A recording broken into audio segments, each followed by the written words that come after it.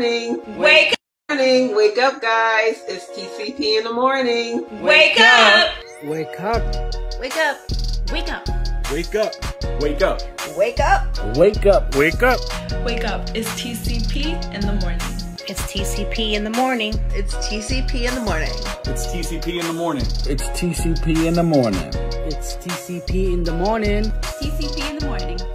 It's TCP in the morning.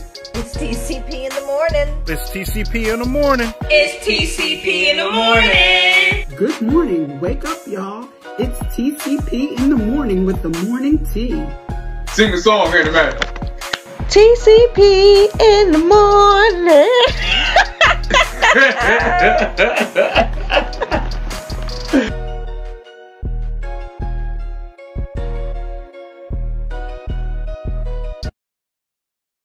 Good, Bill? What's poppin'? I'm about to get this workout in. I just had a smoothie with my sea moss in it. Feel really good. Feel full of energy. Yeah, I feel like I'm 18 again, bro. Like it was 90.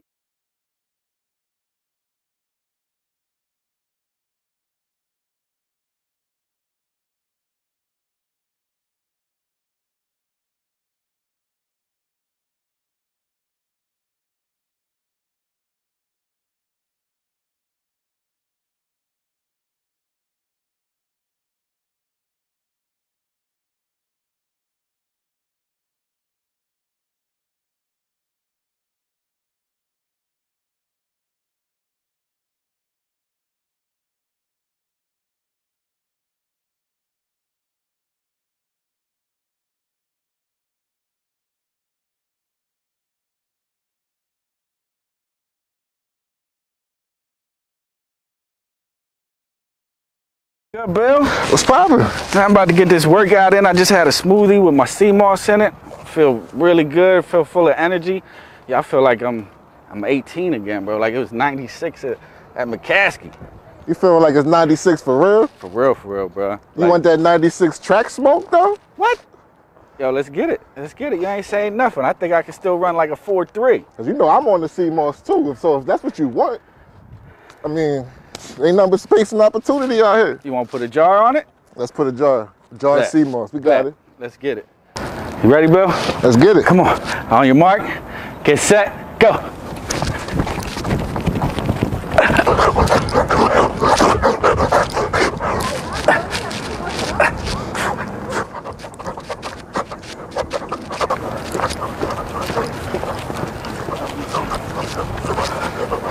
Ay, bendito.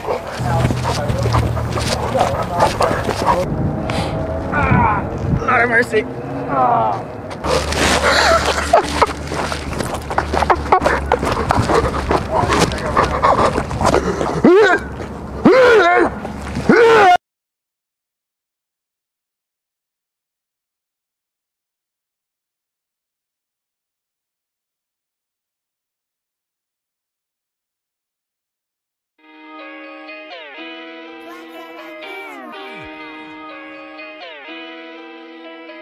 You ever meet someone and it feels like you've known them forever?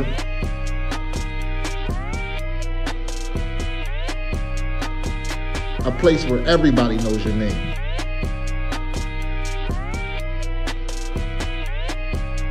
A place where everything goes.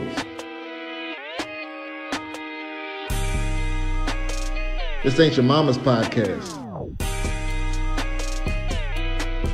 The squad that birthed the culture professional. Put the kids to bed, y'all. This is Say Less Podcast.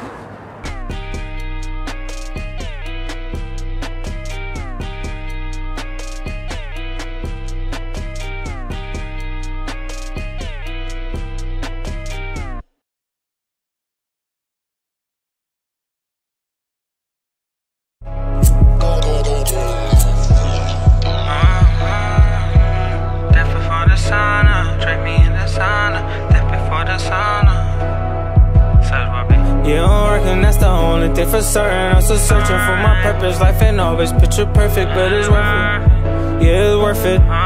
Even when you're feeling worthless, it's still worth it. Yeah, I'm working, that's the only thing for certain. I'm still searching for my purpose. Life ain't always picture perfect, but it's worth it. Yeah, it's worth it. Even when you're feeling worthless, it's still worth it. drifting, I'm drifting. Don't know where I'm headed, I'm just drifting. I'm sipping and sipping, lighting up the tree like it's Christmas. Just trying to find a love that we're missing, yeah. I think God was trying to talk to me, all I had to do was listen. Take a second to hear the snakes hissing. I'm paranoid, yeah. Feel like everybody got it out for me. I'm tired of people doubting me, but it's like fuel. Yeah, that's the shit just driving me. I'ma get to the bag, I'm godly. Keep them phonies from surrounding me, cause they just trying to dilute all these goals I put in front of me. I'm fully focused, so I don't need your company. I swear this nigga's bogus. I'm ready for when they come for me. I moved to the city so comfortably. You wanna smoke with me? You already know what it's gonna be. I'ma bring the heat, yeah, I'ma bring the heat. And I ain't gonna stop until I see you bleed. I wanna see you bleed. You don't work and that's the only thing for certain. I'm still searching for my purpose. Life ain't always picture perfect, but it's worth it. Yeah, it's worth it. Even when you're feeling worthless, it's still worth it, yeah, yeah. Yeah, I'm working, that's the only thing for certain. I'm still searching for my purpose. Life ain't always picture perfect, but it's worth it. Yeah, it's worth it. Even when you're feeling worthless, it's still worth it, yeah, yeah. I'm blissing, I'm on a mission. 44 with the long nose, Scott Pippen. I'm different, different. I be shape-shifting. Pictures trip, I got this shit from across the border. About to kill it, somebody come witness slaughter. They gon' have to start comparing me to Jordan. All I ever wanna do is keep ballin'. Hating niggas wanna see me with my dick in the dirt. I ain't worried about them bitches, run them digits at first. Killing the competition, throw that bitch in the hearse. AK wrapped around my shoulder like that bitch was a purse. Lately I've been feeling like somebody asked me what a curse. But the money don't make itself, I gotta get up and work. Anything you see me with, I got from putting in that work. Grinding from the new year to December 31st. Yeah, I'm working, that's the only thing for certain. I'm still searching for my purpose. Life ain't always picture perfect, but it's worth it. Yeah, it's worth it. Even when you're feeling worthless, it's still worth it, yeah, yeah. Yeah, I'm working, that's the only thing for certain. I'm still searching for my purpose. Life ain't always picture perfect, but it's worth it. Yeah, it's worth it. Even when you're feeling worthless, it's still worth it, yeah, yeah.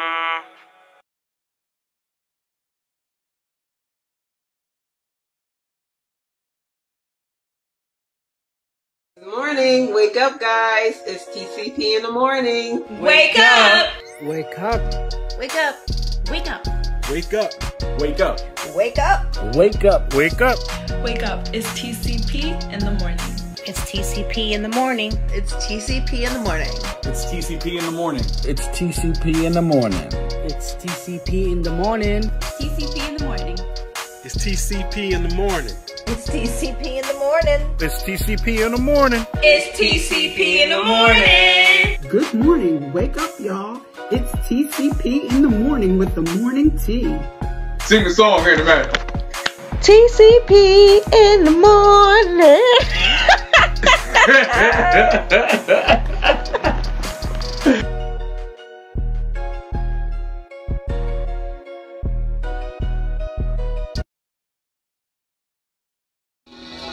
Oh! Hey, hey, hey, hey, hey, hey, hey.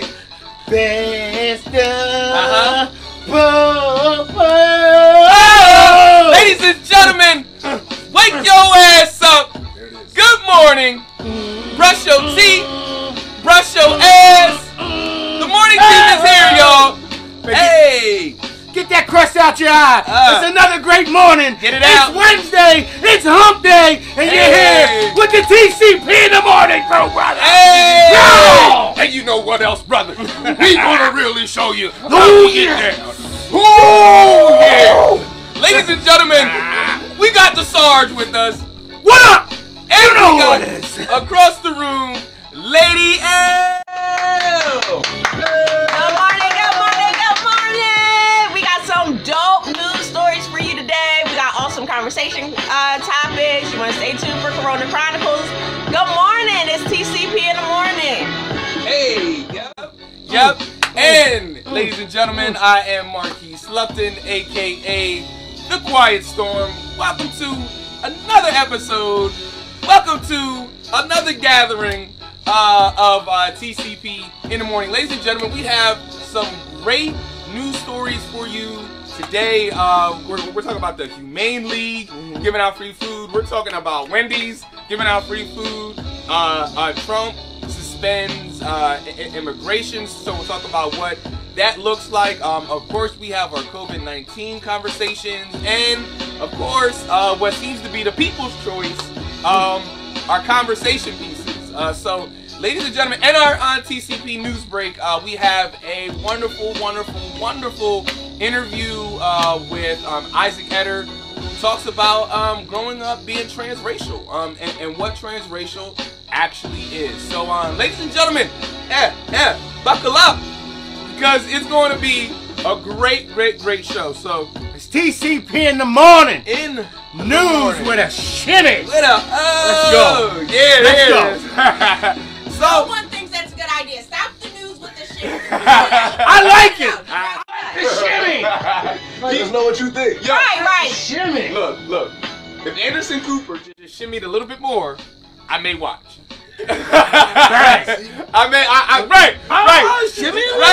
Right. He tells the news. He tells a good news story or something like that. He makes a good point, like, Senator, what you think about that? Let's go to a commercial. Hey, good morning, Lisa. Good morning, Tanya. Johnny, what up? Yeah. Johnny Preston, what up? Good morning. Marlon, what up? Johnny, like he said, good morning. Lisa, good morning. Nina, good morning. Tanya, good morning, everybody. Good morning. Welcome. And for those that have came back, welcome back. So, ladies and gentlemen, without further ado, we're going to get into our first news story. But before we do that, Sarge, how you doing today? Yeah, I'm great. Listen, this weekend, it was a good weekend, you know, great first day. Hung out with the kids last night, you know, got to lay around with the kids, man. Kids laid on me, watched movies, you know. Some people didn't like my choice in movies. But, you know, Green Hornet, then watched the episode of Merlin. You know what's crazy is that he fussed for me buying Green Hornet, and I thought I like stupid humor. No. Like stupid humor. Drop that second part. It's listen, I'm one of the people that like Napoleon Dynamite. Like, yeah, that was hilarious. No, I eat your dang quesadilla, Napoleon. Oh, you know, I like my quesadillas. So now we clearly know whose house not to go over to watch. No, you gonna laugh. Not big movie. Yeah, right. You gonna laugh. You gonna laugh coming over. All right, so ladies and gentlemen, up first, we have the Humane League of Pennsylvania. They're going to be providing free pet food today, beginning at noon. So according to the Red and Eagle, Humane Pennsylvania knows the coronavirus pandemic is affecting people's pets as well. The nonprofit will host a Spikes Drive through Pet Food Pantry from noon to 2 p.m. today at 1201 Benjamin Franklin Highway in Douglasville for pet owners who are struggling to buy pet food. Organizers ask that people do not get out of their cars or roll down their windows when they arrive. Staff will direct everyone where to go. The food pantry will be able to feed a maximum of 3 pets per household. Wow. Yeah. Yeah, that's good that there's That's huge. Like you hear about all the places giving away food for families, but we forget about our little our little loved ones, our little extra pieces of love, you know, our pets, you know. The fish gotta eat too. Right. And our furry family members, like our furry family members, you know, but before reading this, because we don't have any pets or anything like that, I didn't think about this. You know, like my thing is, all right, I'm just thinking about the humans, you know, and then when I came across this, it was like, oh shoot.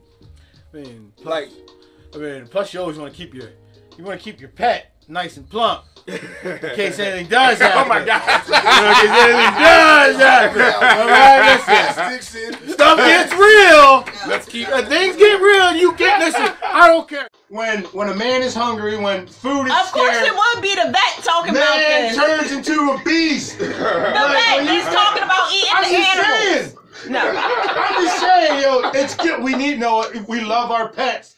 But at the same time, if we run out of food, they're going to provide too. I am not eating my God. What? It's, Oh, my now you might have ate cat when you ate what you thought was barbecue ribs. That was by accident. We got some questions. All right, yep. So, did they list where the location is? Yes. Tanya's asking. Yep. I'll put that in the comments for you, Tanya. Yeah, but yeah, so. Yeah, Dom said he's going to Peter on you, man. Oh, man. Yo, listen. I ain't saying I'm going to eat them. Like, but he's not saying he's not going to. I'm not saying. I'm just saying. What I'm saying is, if it comes to what it comes down to, it's going to be me or the pet. Me or the pit bull. It's going to be pit bull. That's it. That's what I'm saying. But no, I think that's really now, cool. Now, all the pit bull owners are cringing. I think that's pretty cool, though, because think about... Keep this man away from your pets, man. I love pets, man. I love my dog.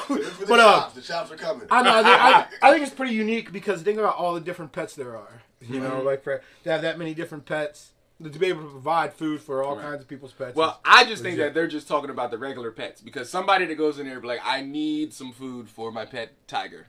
I don't think they'll have that. Nah, you go to Walmart. Go to Walmart, dog. Tiger food? Yeah, you go to Walmart. But what about like frogs? I can't believe it. No, because that fish place is so much. You go to Walmart if you need tiger food. Yeah, but it's not giving it away. Yes, they are.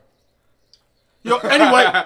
Yeah, I can't believe that. We're going to talk about this at another time. I can't believe you guys didn't know Walmart feeds tigers. You guys, we're going to come back. But yeah, let me get to it. Yo, shout out the U.S. Food and Drug Administration has issued the first authorization for an at-home COVID-19 test kit. Whew, let me slow down. With this test, people who are eligible can swab their nose to collect a fluid sample, but they will need to send it to a lab for testing. Self-sampling sidesteps the need for a clinician to perform the test, reducing their exposure to some symptomatic patterns. It also frees up more personal protective equipment, which is in short supply. The test costs $119. $119? Okay. Wow. So that much? That doesn't take home Rona testing. Yeah, like. For as much as we're saying we need testing, it's a little pricey, but we kind of got to get out. If we want to get back to normal, we got to get out and get tested. Yep. Right. Again, we're still having to go out here and buy groceries. We still gotta pay our utilities. I'm, still waiting for somebody to say we ain't got to pay the electricity. Like $100 and anything dollars is still a lot of money for a lot of families. Especially when everybody got the stimulus check. Everybody did not get a stimulus check. There are millions of people who. Marquise, you got a stimulus check? The bank's been. I ain't got a stimulus check. The bank's been beating people for checks too. Oh well. Yeah, it's real. Everybody does. What do you think about the price of the test, man? I think it's a little pricey. Under the circumstances, the fact that we all need them for every year. Yeah, we need a scholarship for the home kids. It was how much? $119. $119. Yeah, that's. I mean, but let's not do this to ourselves. Let's know we are in a capitalistic society and just think about you know. Why can't there be Why isn't everyone provided with a free test kit? That's what they should be protesting about. Why aren't they? That's why they should take guns down to the Capitol because that test is 190. That's where your energy should be, right? Billy Bob. I don't get. You want to charge us? Open up the state, not because you want to go to the Poconos. Yeah. Right. No, it needs to. You need to be protesting this. This $119 for an at-home kit. Yeah, that's when it should be a universal kit. We want to keep it down. But people taking the test would swirl a cotton swab just inside their nostril. When clinicians take samples of COVID-19 tests, they stick a swab very deep into the patient's nose, to where the back of their nose meets the top of their throat. Self-administration nose swabs are just as accurate as those more invasive swabbing techniques. According to analysis done by the United Health Group and Gates Foundation, the FDA started allowing those types of swabs at the end of March, although the agency said they still have to be done under the supervision of a clinician. So these are the kind of tests that they are giving out every day. Yeah, but it's an at-home test but you still have to have a commission there with you. Or man, I guess on Zoom to watch I you. didn't get no stimulus check. I'm blessed to be working, but people do need money to survive. So they need to do something for the less fortunate. Right. Yeah. I agree with that. Let's get to number 3, y'all. All right. Well, ladies and gentlemen, some of you may know, some of you may not know.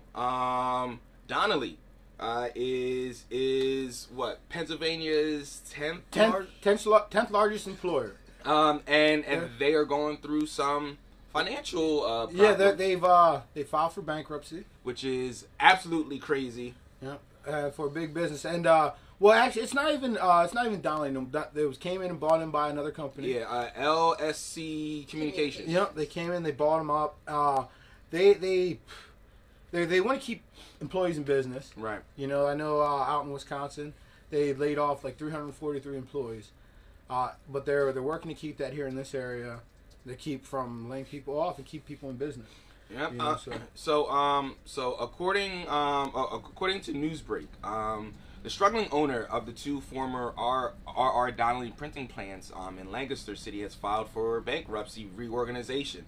LSC Communications, which operates printing plants on Greenfield Road and Harrisburg Pike, said it chose to enter bankruptcy to reduce its debt and better position LSC to compete. And this is what we're seeing, and we chose this for a particular reason, because as unrich people, let's say that, as unrich people, you know, filing for bankruptcy, it's not an option.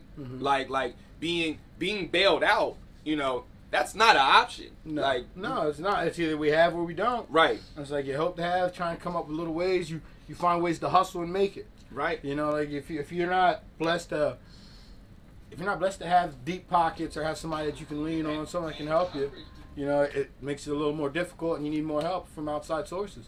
Right. You know? It just seems like all of these things should be made available for everyone. And it's like, if I apply for bankruptcy as a normal, you know, lower class American, it's going to be completely different than the owner of a plant. And like I know we just passed a bill yesterday. We just passed a bill yesterday, and which is ordered to stimulate small businesses, but it's more money for loan repayment money. Right. You know, I feel like we keep loaning. America was built on loans. My thing is like these small business owners that are going to keep depending on these loans. What's going to happen when they never make up that money? Right. When they never make up that revenue. They're going to increase our taxes. They're going to not give us the child tax credit. They're going to they're going to do something so that we pay for it, because that's how it always turns out to be. Now, I'll let you know this. I don't want to have to pay for, you know, the loan on top of the loan on top of the loan, or have my kids pay for it. I mean, how would they handle regular Americans not paying their loans? Are we creating generational debt? You know what I mean? We went from generational wealth to generational debt. Like, are we creating generational debt?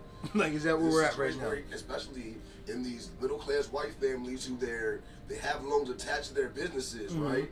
Now you can't pay that. That's gonna be a lifetime debt that you've incurred, and you probably leave to your kids. So you think about these small-owned businesses, these family-owned businesses that pass it down.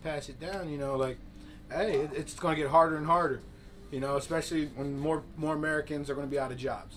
All right, but on a lighter note, Wendy's is offering free chicken nuggets on Friday. Yeah! Go get that McNugget. Yo, real quick, about to give Wendy's a little shameless plug. Wendy serves breakfast now. Yeah, they do. Do you guys have it? Pretty good too. Is it? I heard. Okay. But here we go. All right, Wendy. Grits. All right, these nuggets. It ain't Nana, Wendy. Right. Nah, this ain't Chuck's. Waffle House right across the street got grits, and their grits are banging. I ain't gonna hold. And they deliver. Yeah, yo. They might be the only place in town that got grits. Yo, Waffle House's grits are banging. Like, yeah, I will plug them. Waffle House, you can sign me to a deal. Like, excuse me, sign TCP in the morning to a deal. We promote them grits. Will come eat the food for us. I will. My grandpa eat that stuff just about every day. Yo, I will be a total Negro on that commercial. Get some scrambled eggs. Get soup grits.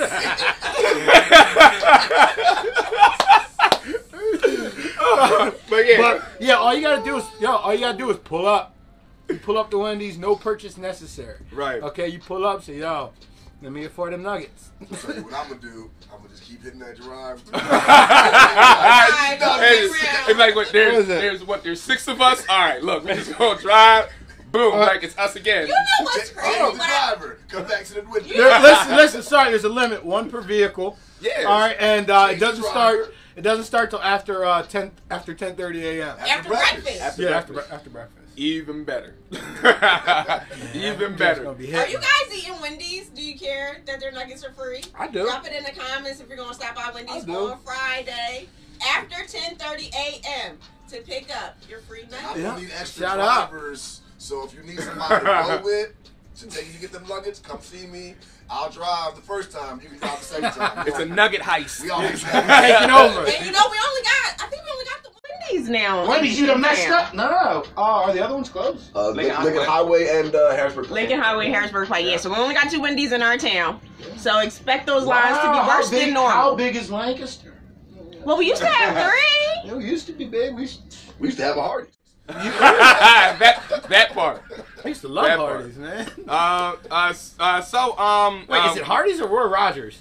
We used to have both. They're the same thing, ain't they? So, Lady L, what would be the first thing you get on Friday? Side of the free nuggets. From Wendy's? From Wendy's. Oh my goodness. I'm gonna get me a spicy chicken sandwich, add the cheese, and give me a side of cheese sauce for my french fries. Okay. Yes, I know if you don't like cheese, and I know it's bad for you, I know, but it's delicious. You know what cheese does to you? Huh? Frosty? They have the Baconator fries. It ain't hot enough for a Frosty, and I get it. Right, like, if I got ice cream in the house, I'm okay. All right, so, ladies and gentlemen, we are moving and grooving and Moving and shimmying through the shimmy. Shimmy. We getting our Dan Rue on, you know. What is you doing, baby? Our next story comes from Yahoo News. Trump to temporarily suspend immigration to U.S. amid coronavirus fears, and the article says. Over 2.5 million people worldwide have tested positive for the coronavirus. More than 178,000 people have died worldwide, according to Johns Hopkins. The United States has more than 820,000 confirmed cases, with over 45,000 deaths that are attributed to the virus.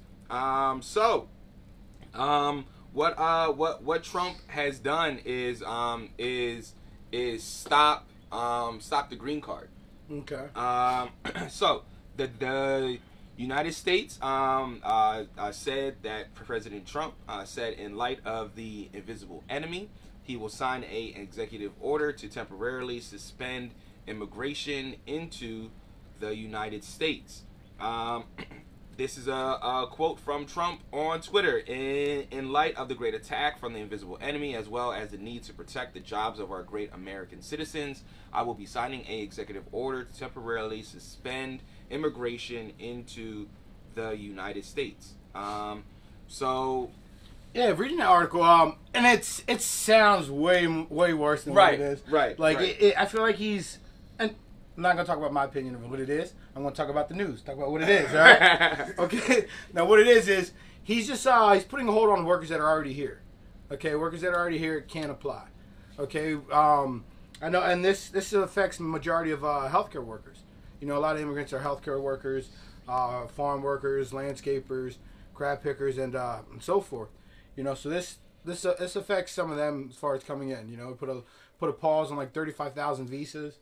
As well for people that work, you know, our doctors and everything that are travel work visas and stuff like that as well. So, you know, it's not that scary. It doesn't sound as bad as right. It is. Well, looking at the article, I think for me, I was just a little bit confused because it's like, well, I thought you already suspended, you know, the planes coming in from China and those people visiting. I thought we had already suspended like the air flights and stuff like that. So then how would people come into the country anyway? We're pretty lax. We're pretty lax in, like as far as that went. You know, like we They tried early, but and now the we're boy going who to cried be wolf. Yeah. now we're going to be serious. If you told me before that you did A and B to keep us protected in regards to immigration and the virus spreading, if that was like not really, you know, so tough, now I'm going to believe that this new thing that you're going to sign is going to be tougher than the last thing that you did. And I don't see how that necessarily helps. I mean, I think all across the world, countries all over the world are on a stay-at-home advisory. So what immigration are you stopping if the whole world is at stay-at-home? What people from Brazil are traveling here? What people from, you know, United Kingdom are traveling? Like, I'm just trying to understand what was happening that you said, oh, this is, you know, giving us an influx of viruses. Let's stop it here. This is how we can curb it. I'm not seeing how that is helping. Like, it just seemed like something to do. Yeah. Something for him to say. Keep them relevant. Keep us talking about you. Guys, we are in an election year. Yep. We are in an election year. Okay, like we're gonna see people pull out the stunts. You know, like with COVID-19. I don't know. With everything going on, for us to try and make something, you know, take the spotlight off of it and try to create something else. You know, like some other kind of conflict. You know what I mean, or make something seem like it's not what it is. Right. You know, I think it's stupid. Right. You know, so like we have to make sure we're paying attention to what's really going on, and we're getting the news for ourselves. You know, like sharing it. You know, you have your own opinion. Get the news. Have your own opinion. Have a go from there. conversation with somebody who don't think like you. Yep. Talk about it. Tune in to TCP in the morning to get your news and information and everything like that. Like little stuff that you can do to get your news. Shameless plug. Right. Just some things that you could do to stay in the know. And yeah, I really do think that this was a bone to throw to his base. Yeah, because I mean, this is like, yes, he's doing it. He stopped immigration, and the irresponsible journalists that continue this narrative and that write these clickbait headlines. This is going to perpetuate that lie that he has stopped immigration. Because I've had so many conversations with people since that article came out that, oh, Trump finally stopped immigration. Like, you didn't read the article. COVID-19. Right. COVID-19 stopped and if you're reading immigration. headlines, you think that Trump is getting things done. Right. You gotta read in the articles. Right. And we're seeing more and more people, and I don't understand why, because everybody got more time, but we're seeing more and more headline readers. You know, since more people are at home, they're reading more headlines. Not necessarily more stories. More headlines. They're reading more headlines. If your kid's seeing you read, I'm happy for you. Right. But make sure that you know what you read. Like my thing is, like, we gotta have more than a conversation starter. Right. You know what I mean? You want to have some depth. You want to know what you're talking Substance. about. Yep. Right. Jazz, good morning. Yeah, She good says, morning, everybody. Who else watching? Good morning, it's TCP in the morning. Reed. Good morning, sis. TCP in the morning. Ayana, Catherine, Robin, Elise. Good morning, all. Good morning. Chris, good morning. Thank you for listening. Thank you for watching. I do have some bad news, though, for some people. Yeah, what is that? All right, Amazon. Okay, Amazon-owned Whole Foods is tracking and scoring stores it deems as risk of unionizing. Okay. All right, it's marking them as hot spots. It's marking them as hot spots across the globe where they're at. Why? That's right. Why would they do that? Why? Just real quick. Why would a company mark a hot spot for places that are about to unionize? They're scared. Money. Right there, you're right. They don't want to lose money. So when you unionize it's bad for the corporation, right? So Jeff could lose lots of money and having to pay. From my understanding, they do pay nice wages at Whole Foods, but paying better wages, offering better health care, insurance.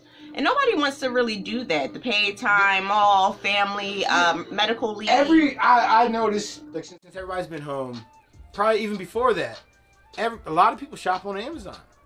People shop Amazon. They make more than enough money. They make more than it's for us. Hold on. I'm saying, no. It's for us. If anything, they should be cool with unionizing. Go ahead, unionize. No, because you know, like get paid. No, it's just money. And I need my 2-day shipping. What if these union people don't want the 2-day shipping to be happening? I can't afford that.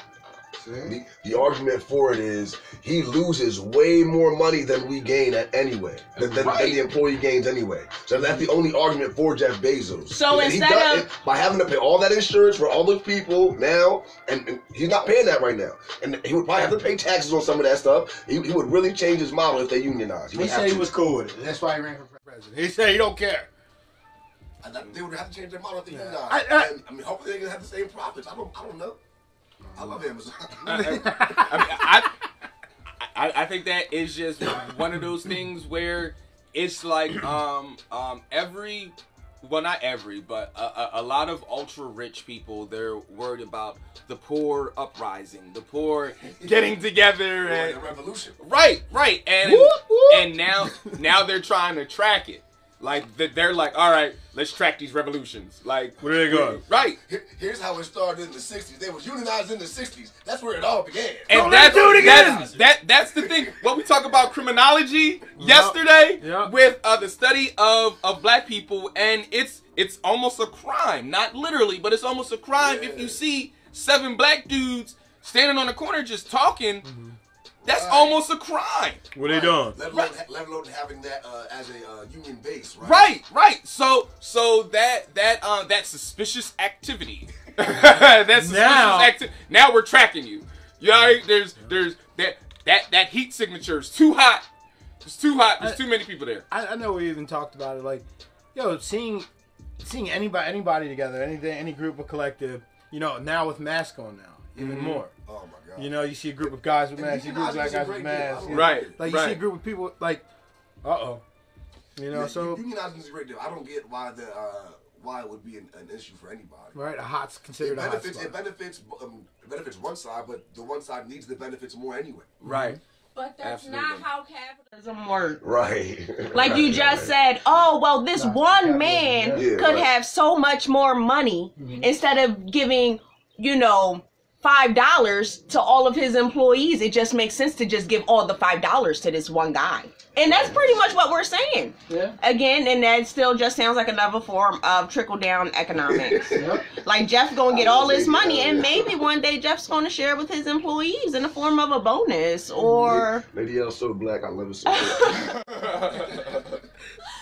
Whatever it might look like, but you got to unionize. Good luck, Whole Foods. I'm rooting for you guys over there. Good luck to the Amazon people that are working in the factories and the plants, making sure that we get our 2-day shipping, making sure that, you know, things are happening.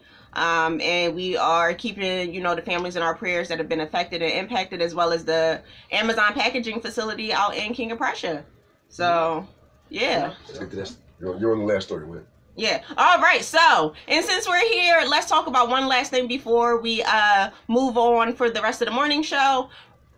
A woman, stunt woman from Resident Evil. Y'all remember Resident Evil? Yeah. Stunt woman lost her arm, was in a coma. I mean, all kinds of craziness from being a stunt person on this movie set, and she finally got paid.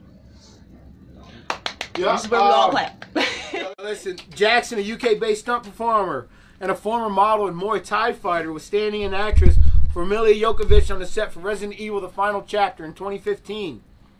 She was injured. She injured herself in a high-speed motorcycle accident with the camera mounted on a crane from a vehicle traveling in the opposite direction from her. She suffered multiple fractures, brain swelling, ruptured arteries in her arm and neck, and spent 17 days in a coma. All right. She also was left with a painfully twisted spine, paralysis of the top left quarter of her body, including her neck, a permanently dislocated shoulder, a severed thumb, punctured lungs, and broken ribs. Man, she had her arm amputated. A South African court ruled in favor of Jackson that the stunt was negligently planned and executed, and that the driver of the other vehicle was uninsured. Now, the the company she was working for, they said it was her fault. But the judge ruled that Jackson had not voluntarily assumed the risk of the accident and was unaware that the director of the movie instructed the company to decrease the safety margin from the stunts rehearsal. So Yeah, so like they cut back safety precautions to get a great scene. So some of them great scenes from the movie like weren't meant to be, you know, like could have been her, could have been the scene where she got hurt. So now she has to live with this aftermath, and she says she doesn't feel the same. She wants her old life back, her old body, and nothing's been the same for her. Of course, you know, so jogging on the beach and it's been 5 years. It's been 5 years, and that movie's made over $313 million, $312 million. You deserve your money. Congrats to you, and yeah, shame on you guys for trying to screw her over. Like, shame on you guys. Hey, but you know what? I wonder how often this happens and we just don't hear about it. A lot of things handled behind closed doors, an undisclosed amount, an NDA. And I mean, these things happen, and we have young children who are like, you know what, this might be a profitable career choice for me, knowing good and well that you could be hurt. That, you know, again, these corporations are not concerned about the safety of people for the director to say, oh, let's pull back those safety measures so that this woman can potentially return. Like, that doesn't make any sense. That's where the company that she was working for should have stepped up and said, no, if we have these precautions in place, okay, there's a whole risk assessment done before any like in the military, there's risk assessments done. Okay, just think big businesses, risk assessments are done before you can perform anything, before you can do anything in order to pass the safety inspections. You know, so to cut them back and not let the stunt devil, the stunt person know, like that's, I don't know, it's just, you can't, I don't know, just you're putting someone's life at risk. You know, it's bad enough that they're doing this. You know, you find people who are wild enough. I don't say crazy. You know, but are wild enough and like the thrill and enjoy it. You know, you don't put them at risk and try and kill them. So. Yeah. But well, I think that what we should try to do is that we need to make sure that there are advocates on the set for our stunt people. Just somebody always there to make sure that they're safe. I mean, because there's a lot going on in a production set. There's so many working parts, things are slipping between the cracks, just to make sure that there's an extra buffer right there to make sure that the stunt person is going to be safe. I think should maybe be a requirement. Yeah. Also, what else today? Oh, listen, guys, if you have you got until 12 noon today.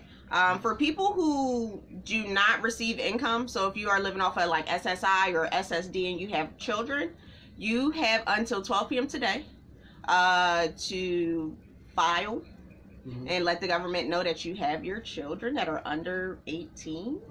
Which is weird because they already know this. They already have this information. So now the administration is asking for it again. So, is it people also on Social Security as well too, right? Yes. Like I know, if you have some elderly people like grandfathers, grandmothers who haven't filed taxes in a while because they don't have no income, let them know today. Like, give them a call. I know I got to call my grandfather and get on him. I got to let him know and get him to the website. You know, because if you have an elder, they don't know how to operate. They might not know how to operate their cell phones as well.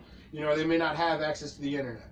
Okay, so pull up on them, make sure they're good, and help them get that money. You know, help them stimulate their bank account. Yeah. Now, I am looking for the direct website because, of course, it is in a loophole deep somewhere in the internet. Google, you better Google, Siri, Alexa. Like, there's so many different ways that you can get someone to help you. It sucks because I feel like the IRS quietly snuck this out. As many news briefings as our administration has, nobody was loud and vocal about doing this, it needing to be done, and you have it until 12 o'clock today, and it just came out. Literally, they told us this on Monday. It's Wednesday, and that's ridiculous and it's unfair. And again, we're continuing to marginalize people who are already on the fringe of our communities. All right, ladies and gentlemen, you are watching TCP in the Morning, a morning show that is powered by the mighty TCP network. Thank you all for joining us this morning. Jade, what's up? Good morning. Shippensburg in the building. Snooky, what up, Snook? Zach Sternberg. Zach, yeah, what's up, Zach? Kevin Joyner, what's up, brother? Good morning. What up, Thank you all for watching. Ms. Olga, thank you. Thank Brian, you for what up, watching. brother? Straight out of Philadelphia. Jade also. We out here, we out here. Y'all up with us in the morning? Yeah, so thank you. Thank you for joining us, and share. Tell a friend. Hey, we got it, Jay, we got to get you on sometime. You want to talk about like a woman that is on fire and doing it? Like, Jade. It's that same kind of energy. Like somebody out here that's really Jay bringing the heat too. She bringing the heat too. All right, Jay. Yeah, for the interview. Right. So we'll definitely be in contact. But to kind of wrap up everything for our top 7 at 7 this morning, ladies and gentlemen. We talked about the Humane League. They'll be giving away free food. We put that address down in the comment section. We'll put it down in there again. We have there's a take-home test for the coronavirus that was approved by the FDA. $119 in case you missed the cost. Start saving up them unemployment checks. We also talked about R&R Donnelly and Sons. They are they have filed for bankruptcy, and we discussed what that means for the economy here in Lancaster and Central Pennsylvania. We talked about Wendy's. Wendy's is giving away free chicken nuggets on Friday. Just pull up. Free nuggets. I keep on saying McNuggets. I know. That's the damn thing. You know what's the problem?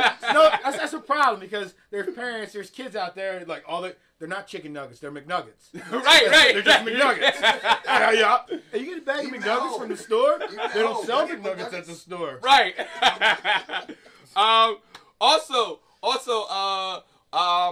We talked about unionizing that Amazon and Whole Foods is trying to stop, and they're tracking it via heat maps. And we also talked about the immigration ban, the temporary immigration ban by Trump, where it's not really.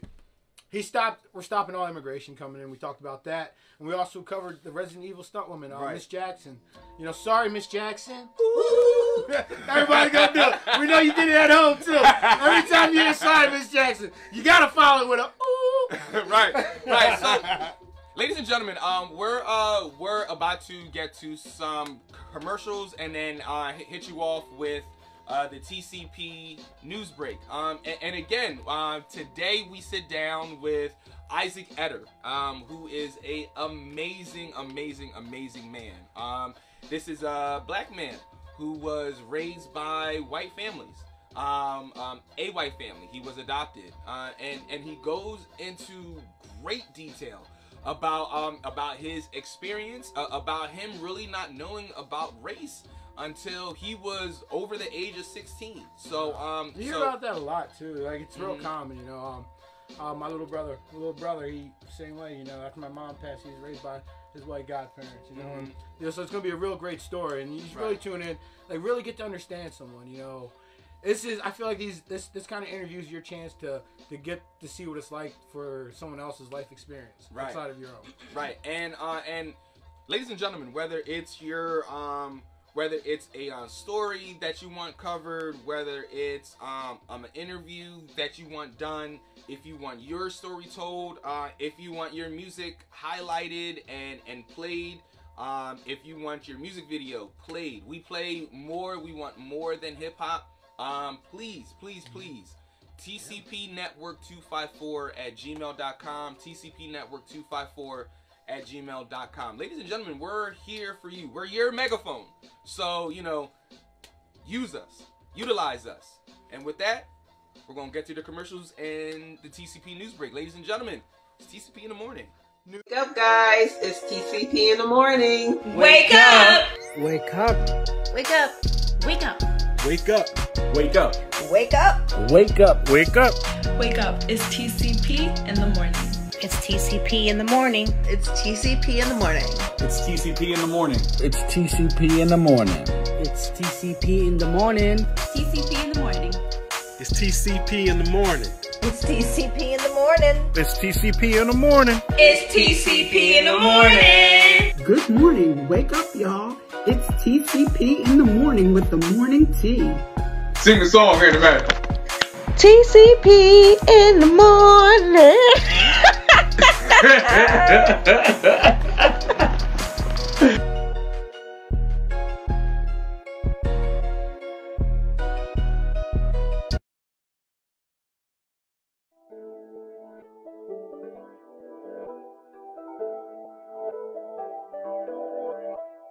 It's your boy, Just Dom, catching the day's latest news. What's going on around the roads? Find out here first at the TCP News Break. This is your girl, Lady L, and I am here with our guest for today, Mr. Isaac. Can you please introduce yourself for our audience members? Of course. My name is Isaac Etter. I'm a consultant and entrepreneur. I own a consulting firm that helps families that are adopting children of a different race. And I also serve on a couple boards. I serve on the board of the LGBTQ Center in Lancaster. And I'm excited to be here. All right. And can you tell us about some of your business ventures? Yeah. So my first business venture was a failed business venture, but it was definitely like a very, I think, key experience in like helping me do what I do now. But the first business I owned was a nonprofit, and our goal was to get young people more involved in advocacy work. And it was called Lancaster Together, and we worked with colleges and with nonprofits to put on events around social issues that taught people about the social issue, but also gave them avenues to volunteer and to get involved. That sounds fantastic. Yeah, I loved it. I wasn't as smart back then, so I didn't do it as well as I wish I would have. But I still love the idea. I do still hope work like that gets done. I do my best to like still try and do work like that.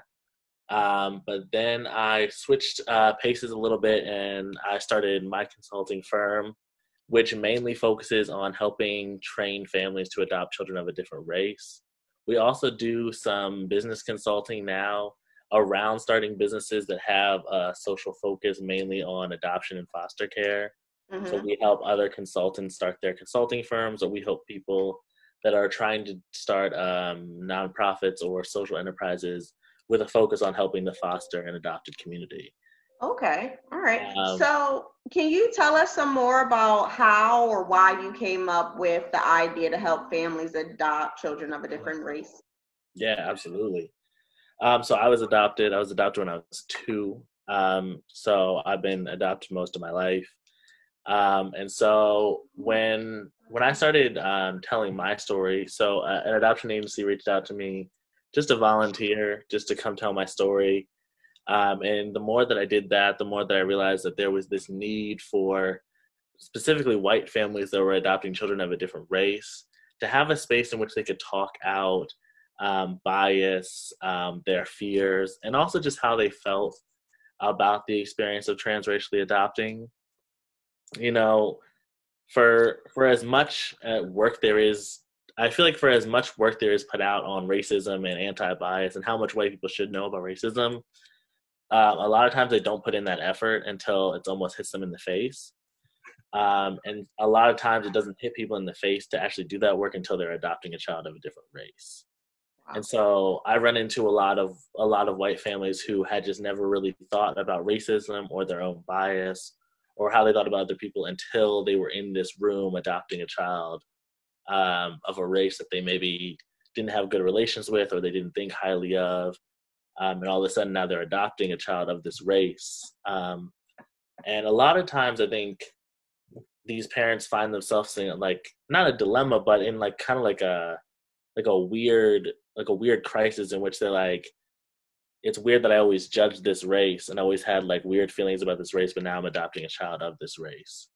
And so a lot of what I do is break down why that bias exists, how that bias forms, and how we work through it. I'd say that's really like 99% of what I do is break down the walls of racial bias and also how we formed our bias. Because I think that's also important in how we break it down, is understand how little things have informed and made us racist and biased towards people.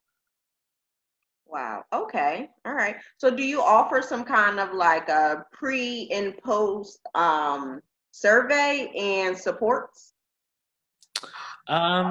We do training. So, I mean, I guess, I don't know if we do, a post survey would be probably a good idea, but we don't necessarily do like a post survey report. We mostly deal on the pre, so we help people that are about to adopt. So my goal was to stay with people who were about to adopt children of a different race, because I believed that it was better to catch them before they had the child. You know, to do this work after you're already raising a child or while your child is like a teenager, it's just so traumatizing, I think, for everybody involved. You know, my family didn't start thinking about race and culture deeply until I was an adult, and I was speaking out about it. And that was a very interesting time to see my parents' fragility around those topics. And that was very traumatizing for me. So I usually try to catch parents on the front end. That way we're doing this deep, hard, and emotional work before a child kind of enters the home. That way it's being raised in a situation with parents that also understand bias and culture, and how to raise a child of a different race in a setting that actually like appreciates their culture.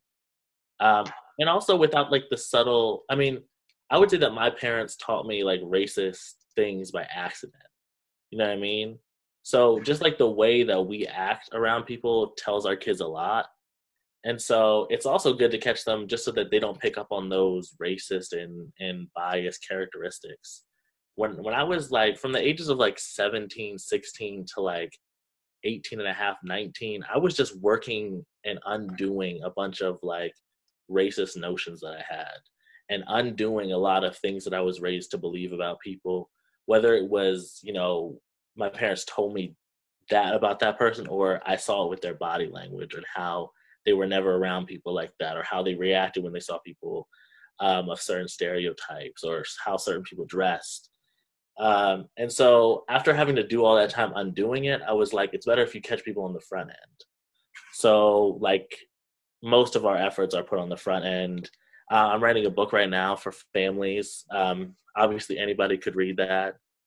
And I'm hoping that a lot of our future work starts to deal with helping like more adult adoptees kind of work through their trauma. But right now I wanted to stay closer on the training parents. I'm just trying to not overextend what I can do as one person. Yeah. Well, that's why you build a team. Yeah, exactly. Exactly. You build a team. Yeah, and so that's an exciting part of this year is kind of looking around and recruiting a team. You know, the end goal for my business was always to add a counseling department.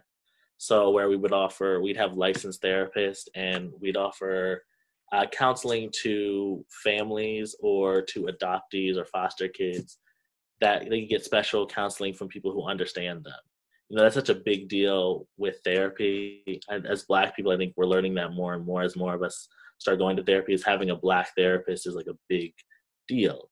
And so I think having adoptees that are trained to be therapists also be therapists for other adoptees would be like a really cool thing. And so that's kind of like phase 2 of where we're going in the next like year and a half to 2 years. And so I've been building out a plan and a team for that, and it's been a really exciting venture to watch me kind of recruit people from all around the country to see if they want to come and be a part of this. And it's been really exciting to see the results. Right now, I'm talking with a lady in Texas who I'm hoping will come eventually head up counseling for my business. Awesome. And so it's very exciting times for that. Awesome. All right. So back to I just had some questions. So back to like the children, how do you think that children are being impacted, both in positive and negative ways, from transracial adoption? Yeah, I think that, I mean, overwhelmingly, I'd say that it's a tricky topic to say that there's not a ton of positives. I mean, the positive being that they have a home, basically,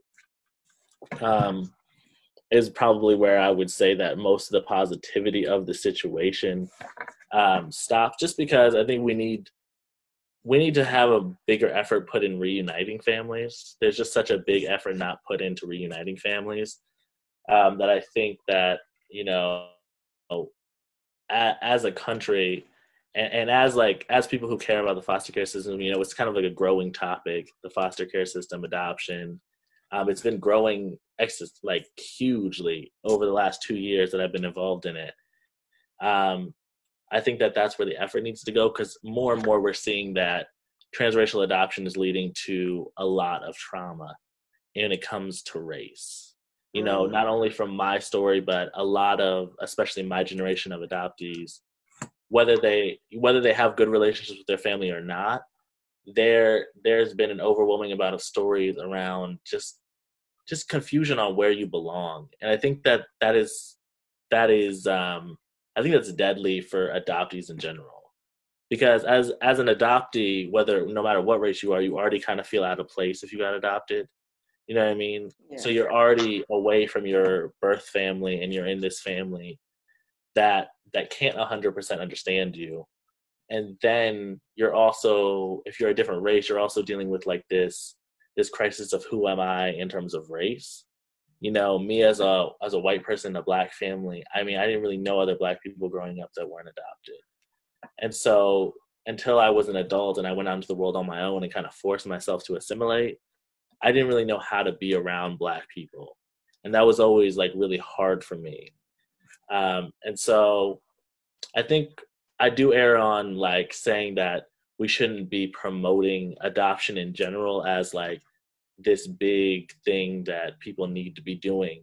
There are kids that need to be adopted, but there also needs to be more programs set in place for reuniting families. I will say that, you know, I love my family. I'm happy to be adopted by my family. You know, me and my family don't have issues. But in a large scheme of things, I think that's really important to keep in mind. Yeah, and I think I also mentioned some of the cons in there, which are that it's a huge identity issue. Adoption as a whole is a huge identity issue, because you're always scrambling to try to figure it out, because you've just been pushed so many different ways. Yeah. And I think that I'm thankful for the opportunities that I had growing up and that I've had as a young adult to actually like put the pieces of my life together. But I also know that there's a lot of adoptees that haven't had those benefits. Yeah. Yeah. So now do you see, what kind of adoptions do you see? Do you see majority of white couples adopting brown children? Do you see Asian couples adopting white children? Do you see Black couples adopting white children? Like what kind of family makeups are you seeing? I'd say like, you know, in the high 90% of the times we're watching white families adopt a brown child. Okay. I think Black and Asian are the most popular that are adopted in terms of like racial breakdown. But I feel like I mostly deal with, you know, a white family adopting a Latina or Black child is mostly where I come into play. If they're especially bringing me in for something. Yeah, just because I also think that's where I know best, you know what I mean? It's hard for me to talk about Asian identity when I don't even know what that means for me. You know what I mean? So I usually try to stay where I understand it, because like I say to my truth. And so I run into a ton of, you know, white couples adopting Black kids, and then trying to put the pieces together. You know, a lot of people that adopt don't even really know other Black people.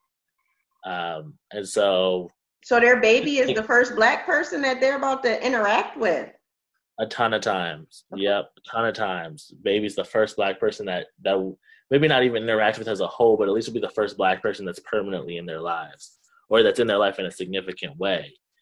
And so that's also, you know, that's an alarming fact. Yeah. And I'm hearing you talk, and I'm just like, I can't imagine being in a predominantly white community and then facing issues in school. How, and maybe you can share with our audience, but how do you deal with that as a child, you know, having to go back to your parents and say somebody either called me the N-word, or my teachers being like mean to me, like something doesn't seem right? Like, how can these children kind of advocate for themselves and say, hey, something's not right, mom and dad? Yeah. So, I mean, thankfully, I think for me, well, one, I was homeschooled for like a majority of my life. So that was one thing. But and I also think that the community that I was in and the way that I was raised made me ignorant to most of the racism that I experienced. So like most of the racism that I experienced, I didn't even know I was experiencing it until I was older. Like I can think back on instances now, you know, like people asking me, do I say words certain ways, or being upset with me that I wasn't as athletic as other Black people. Like I can think back to things happening now, but when you're in the bubble, you almost don't realize it. It's why I think so many people, like so many white people, don't think that they're racist. It's because when you're in a bubble of people that all think the same way, you're never really like looking to the left and right and thinking, oh, that's different. You know, I was kind of protected by this whiteness. And when I left the house at 17, that's when everything kind of exploded, because I realized that that protection of whiteness was over.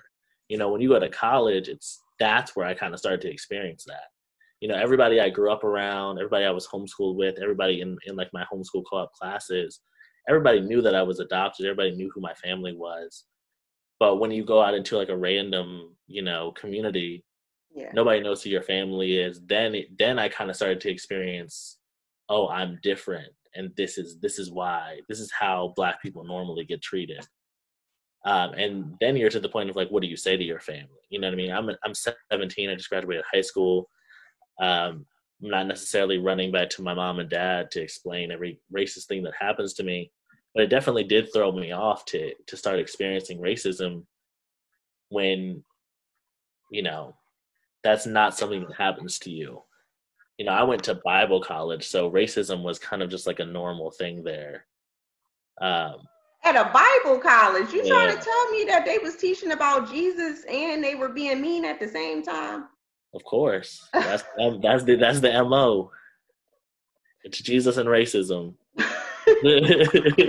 Well, speaking, hearing you speak, and then talking about going to school and everything, what do you think that governments or institutions can do to support the child? Like, if you say that it's okay for transracial adoption to happen, what do you think they need to do to make sure that these kids are safe? I think we just need better training. That goes back from like the adoption agencies that you're adopting from, and like the government programs. You need better training for families. It's really a hard line to really play, because it's like it's kind of like picking the better of two evils when you feel like you shouldn't have to do either. Because it's like, do you give a child a home who doesn't have a home? You give them to a home that may not be ready for a Black child. And it's kind of like this toss-up sometimes. I can already imagine like social workers going through this toss-up in their head to where they're like, well, I'm not sure that this family is ready to raise a Black child, but we don't want to send him to a foster home because that's not a great situation for people either. You know what I mean? So I really think it comes down to like training, the quality of training that we're doing, and the way that we're training people also. I think like as a country, we're in such an interesting place to where like people are really rigid in terms of their opinions. You know what I mean? People who are on the left and the right, they think that like that's all that they can be. And so the way we teach things is very like left and right. We teach things black and white, right and wrong, when a lot of issues aren't like that. And also people aren't like that. You know what I mean? People are only made up of opinions that are honestly given to them. You know what I mean? Like we think for ourselves, but we think for ourselves based on things that we read, things that we hear. You know what I mean? We don't necessarily come up with these inventions. Like racism isn't a new invention. Like white people didn't come out with that this year. And so I think like taking people from where they're at is a big deal.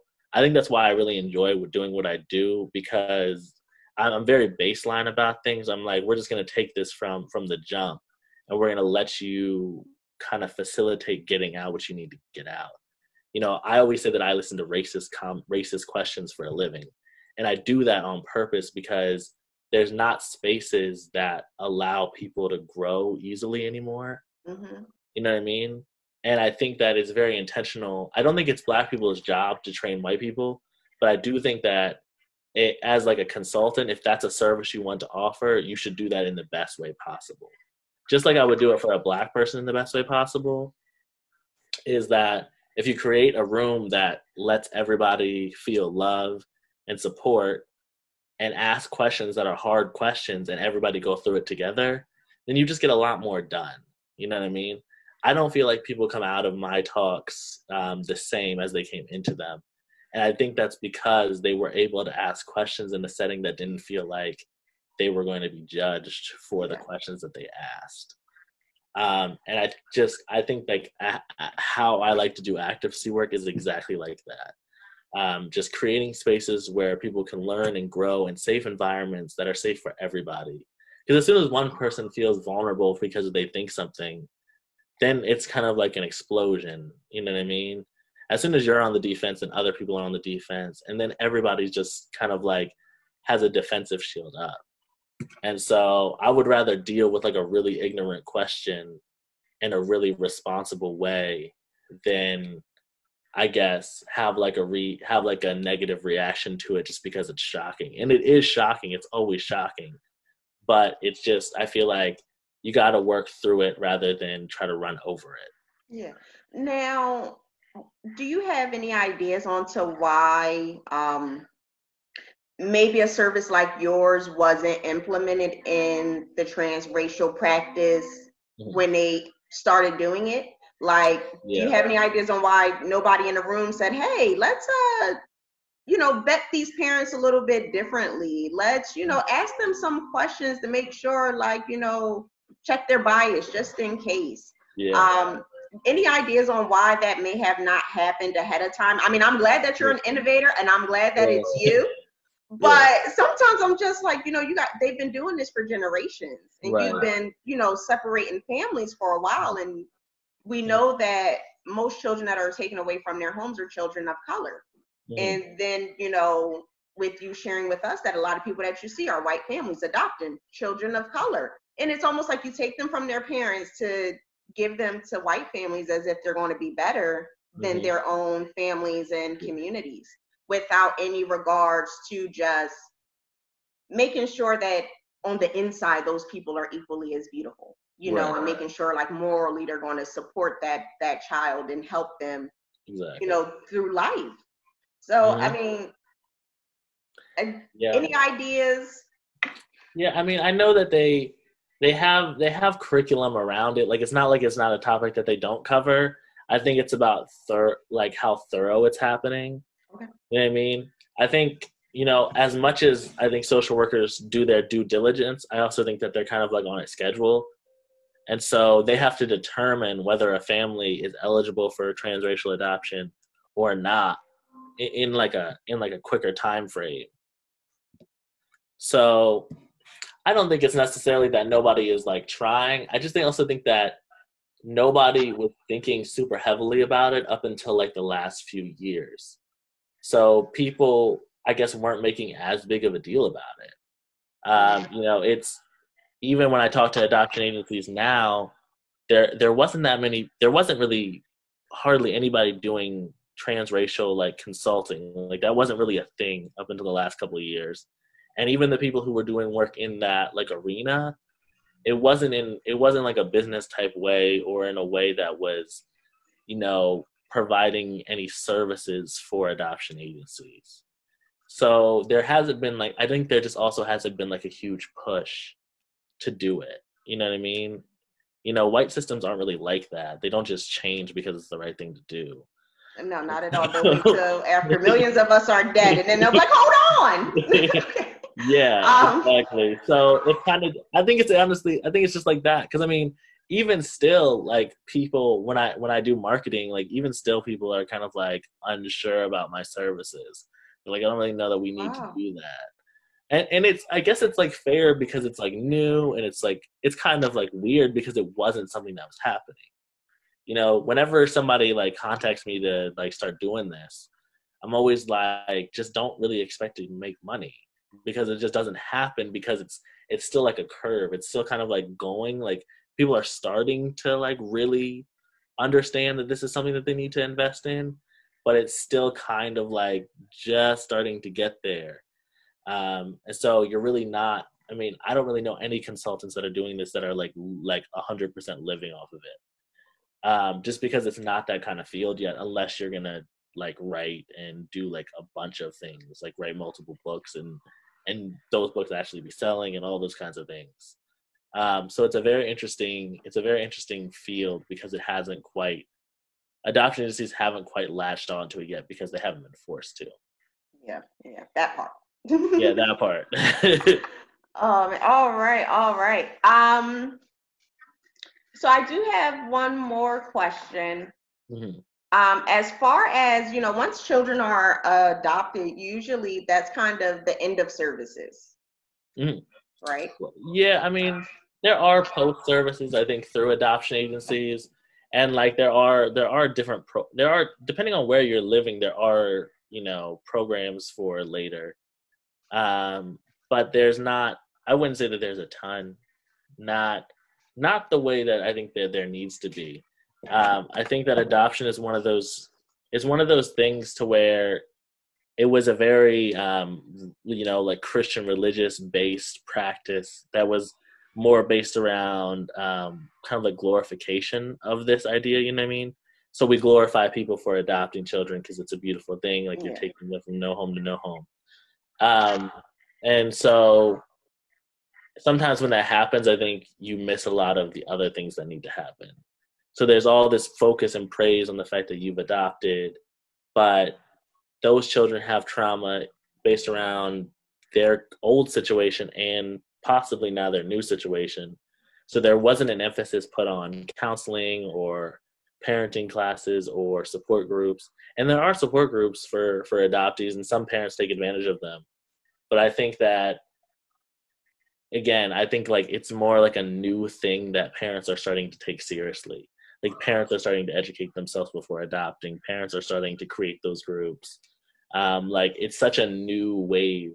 I mean, nobody that I grew up with that was adopted, I can think of that really I know regularly went to something like that, or whose family regularly went to something like that. I have a couple of friends that were involved with adoption agencies as volunteers, but it never really in the way that I think would have actually been really healthy for all of us. And so I just think it's new. I think adoptees that are being adopted now are growing up definitely in a different time period. I still think there's a lot of work to do. And that's really kind of where I've tried to like shift and like see if I can kind of start to paint a picture of what the future of this could look like. Not just in terms of consulting, but what does it mean to do adoptee and foster care focused advocacy work in this climate that's growing in terms of content creators, consultants. I feel like it's like one of those things that's like starting to kind of like explode in a sense right now. I'm watching all these transracial adoption Facebook groups and all these people who are starting either consulting businesses or YouTubes or blogs, and just kind of like watching how those people are starting to gain traction, and also watching how the adoptive parents are starting to kind of watch those things. And so now I'm trying to see, okay, so what do we need to kind of take some of this online and make it applicable in person? What kind of services need to be around for those families? What kind of youth groups do their kids need to be going to? What kind of counseling do these families actually need?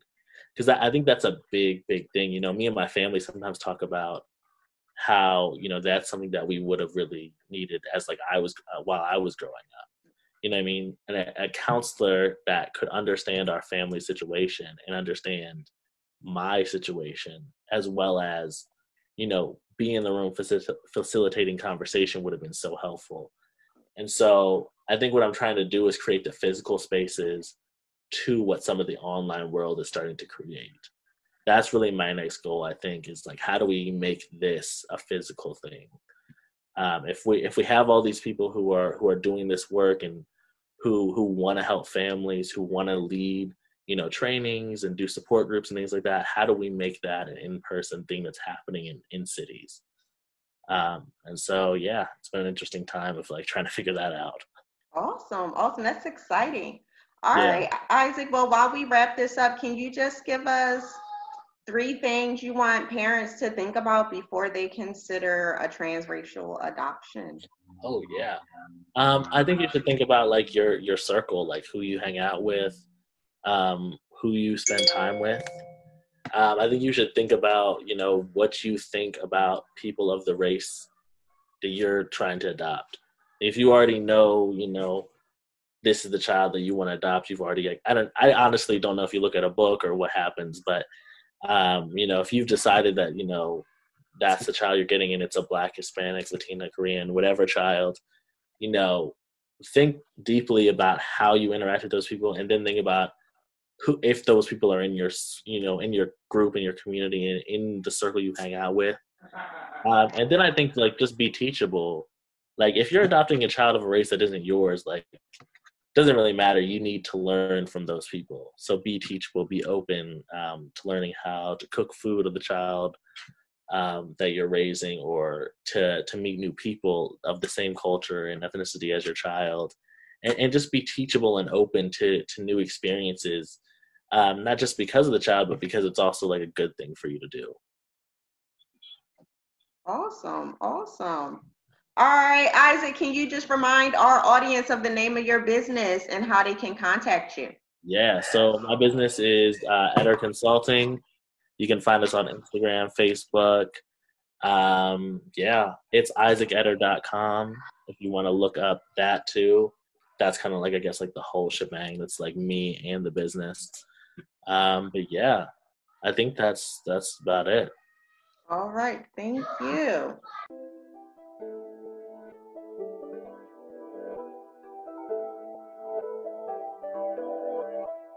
It's your boy, Just Dom, catching the day's latest news. What's going on around the roads? Find out here first at the TCP News Break. Wake up. Wake up. Wakey, wakey. Will you get up? It's TCP in the morning, y'all. It's TCP in the morning. Good morning, y'all. Wake up. Wake up. Wake up. Wake up. Wake up. Wake up. Wake up. Wake up, y'all.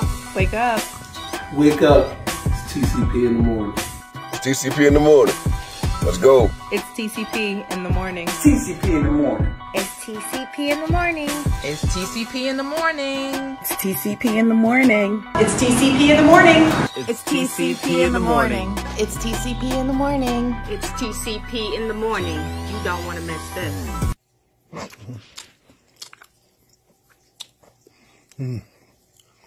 Wake up. It's TCP in the morning. Woo!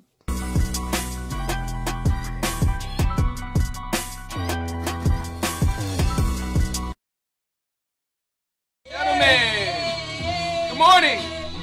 Welcome back, y'all.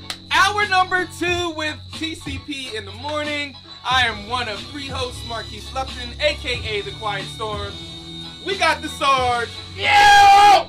What up? Rise and shine! We got Lady L. Good morning.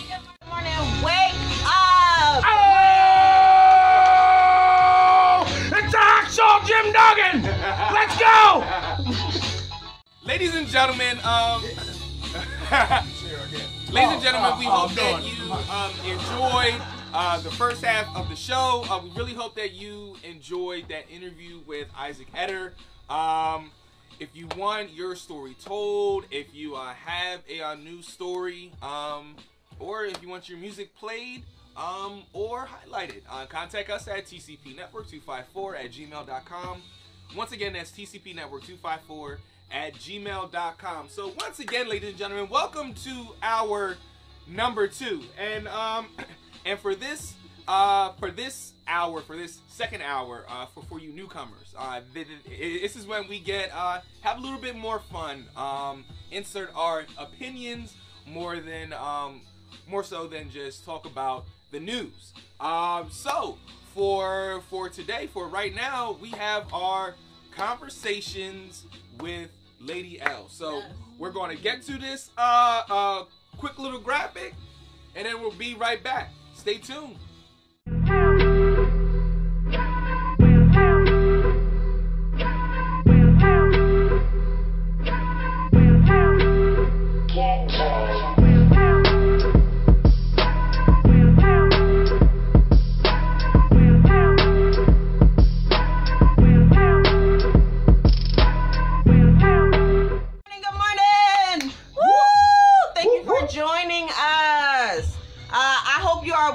You got your coffee. So we are going to get ready for our conversations with Lady L. I have my handsome co-host here, the Sarge. Hi guys. all right.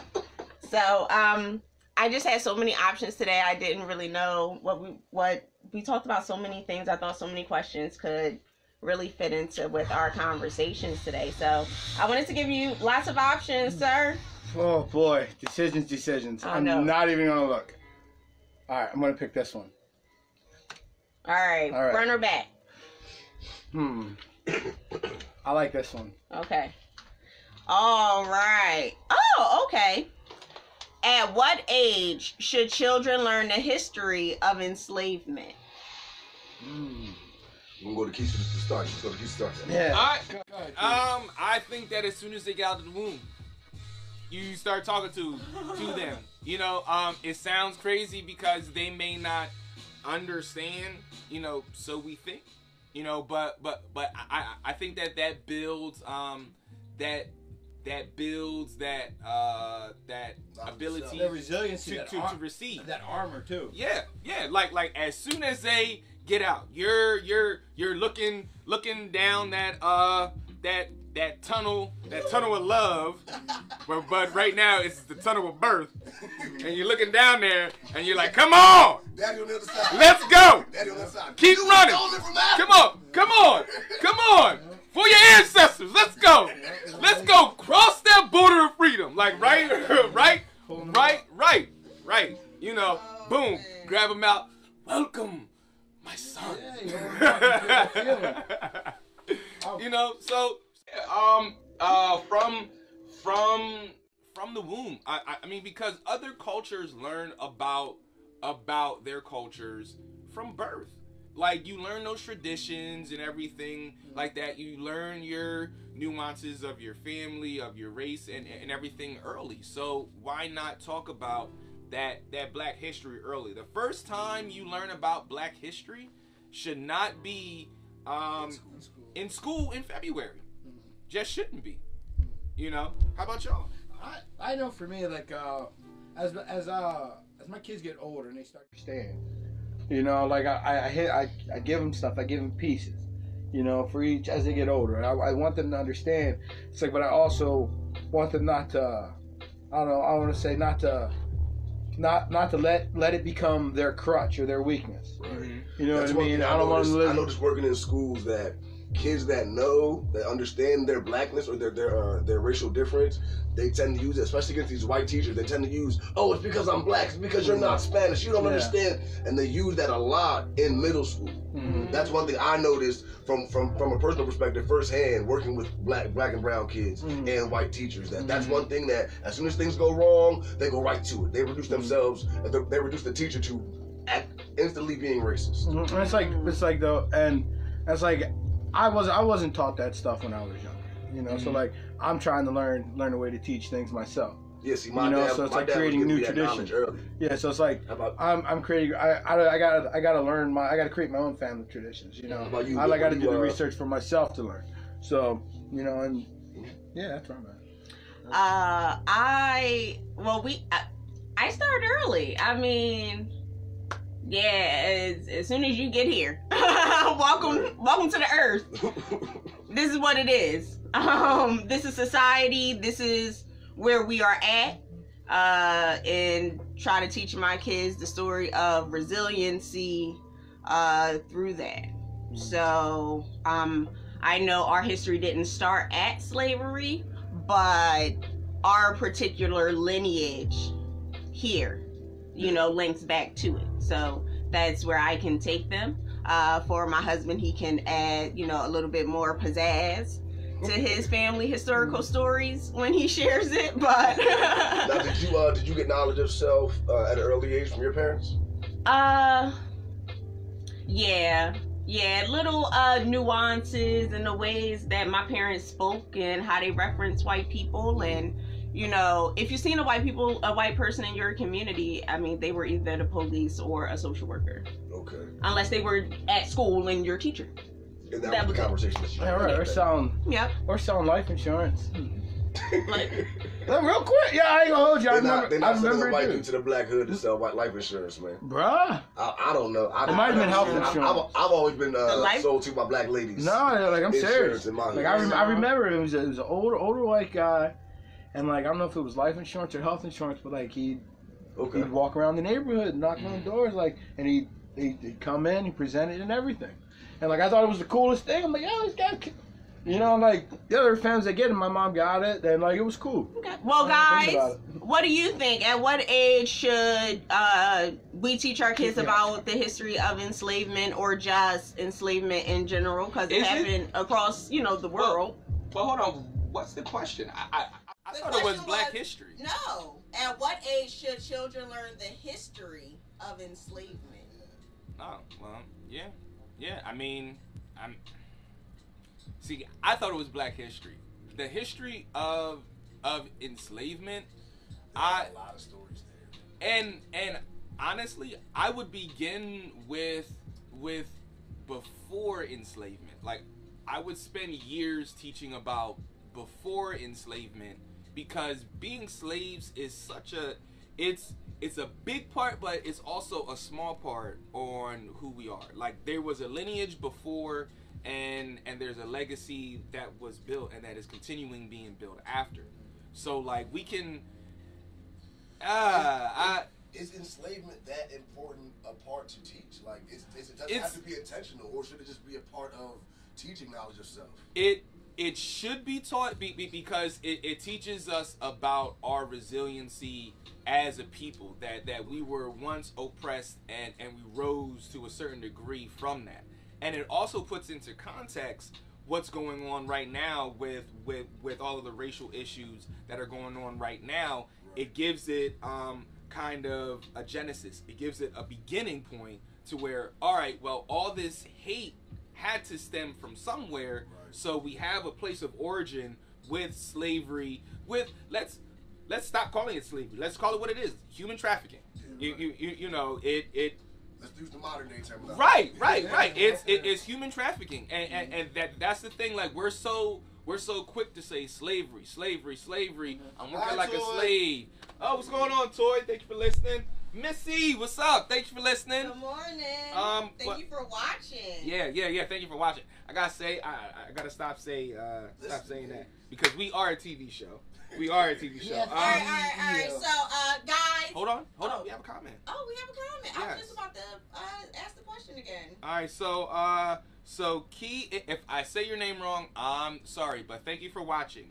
Key Yamaha says, from the moment you tell people you have conceived your child, from the moment you tell people you have conceived, your child will be stereotyped. Teach them about self and history before, during, and after slavery from the womb. Read to the babies while they are in the womb. Yes. That is true. Yes. That is true. I love that. Yes. That is very true. That. Thank you for commenting. Yes. And please continue to comment and share as well. So, Lady L? All right. So, our next question.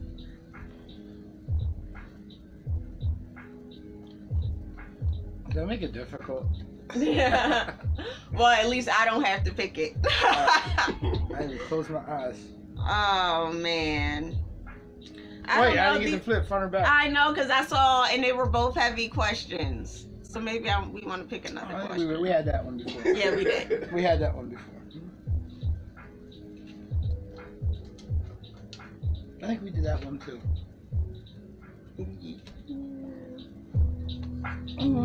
We gotta get some more. All right, here we go. All right. Okay. Oh, really? Are we really? Okay. Yes, really. What is the last book you've read and you'd recommend? Last book you read that you recommend? Oh, God. Good book? Scott said the Bible. The Bible? I mean, do you have to read all of it? Hand out on life. Hand out on life. I mean, this is why I see, and this is why I said it serious. Because I knew. But there was this book that I just finished actually on public relations, and it really talked about how a lot of people in public relations really don't know what public relations is, and how public relations has really changed over the past decade. So would I recommend that for everybody? Absolutely, because it talks about branding, it talks about marketing, and everything like that. It talks about how you can get your story told and everything, and everybody has a story to tell, you know. So yeah, I would suggest that. And it was written by my frat brother, so I mean that's a little shameless plug right there. Yeah, my man Dante from down at Morgan State. What's the name of the book? Sorry, man, I put you on the spot. You did. And I was like, oh, you dropped his name, what's the right. book? Look up Dante Lee PR book, and you'll see that's actually that's his 29th book that he wrote. Oh, wow. Yeah, like he's doing it. You gotta get him over interview. Oh, absolutely, Yeah. absolutely. Oh, me? I read like a lot of self-help books, and I have no idea what the. I mean, I don't finish them. I think the last book I finished was like a James Patterson book. I forget the name of it, but like I'm a big James Patterson guy. Can I get my Willie Lynch back? My Willie Lynch book back? Okay, did you like it? I brought it back. Maybe I didn't. Did you like it? Yeah, I did. I'm sorry. I got a book. Me personally, so if I had to tell my book, That is the last book I read a book named called Biased by Jennifer L. Everhart. It's a book about the implicit bias that we've been trained to believe and understand, and she actually goes out and she uses this book to teach cops and to teach cultural awareness training throughout the nation. Like she's really good. And another book I read lately that I just finished actually was called Mindset by Carol Dweck.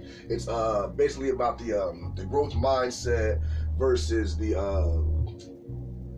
oh man, there's another kind of mindset, but it's the comparative between, you know, either believing you're good here or always challenging yourself to grow towards the next thing. So those are two books that I would recommend. I mean, that mindset book is really good in terms of motivating yourself and transitioning your thinking. So all right, well let's go to another question. Well, we have a few comments that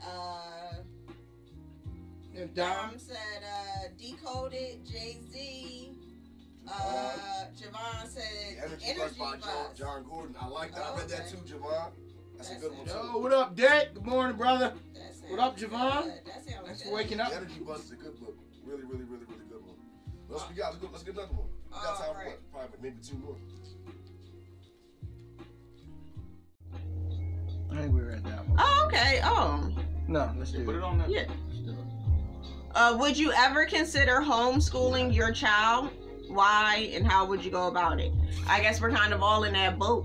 Well, would we ever consider it? Well, you know, there was a time where I'm like, you know, I might just homeschool my kids. The world's getting crazy. And now that time is long past, and I'm like, you know, you kids really need school. You guys need a social life. Like, 'cause you guys are You were almost at that point where you believe homeschooling would be better? Yeah, then you had to homeschool your kids? Our kids are growing up isolated, all right? Imagine what they're going to grow up like when they get in the world. We're going to have a bunch of homebodies. Like, think about it. As they get older, they're going to be a bunch of homebodies. Yo, this I is feel like it's going to have an everlasting... We might have a You act like they always been like this 4 months of their life.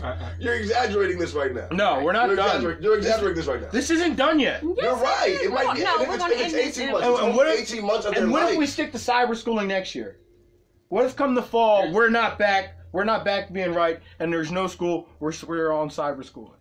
Then what? Are you okay then I'm homeschooling bugging your kids? No, I mean then it's a year, then it's a blip in time.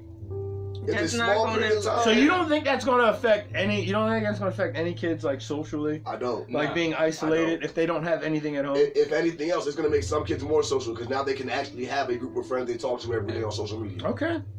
Yeah.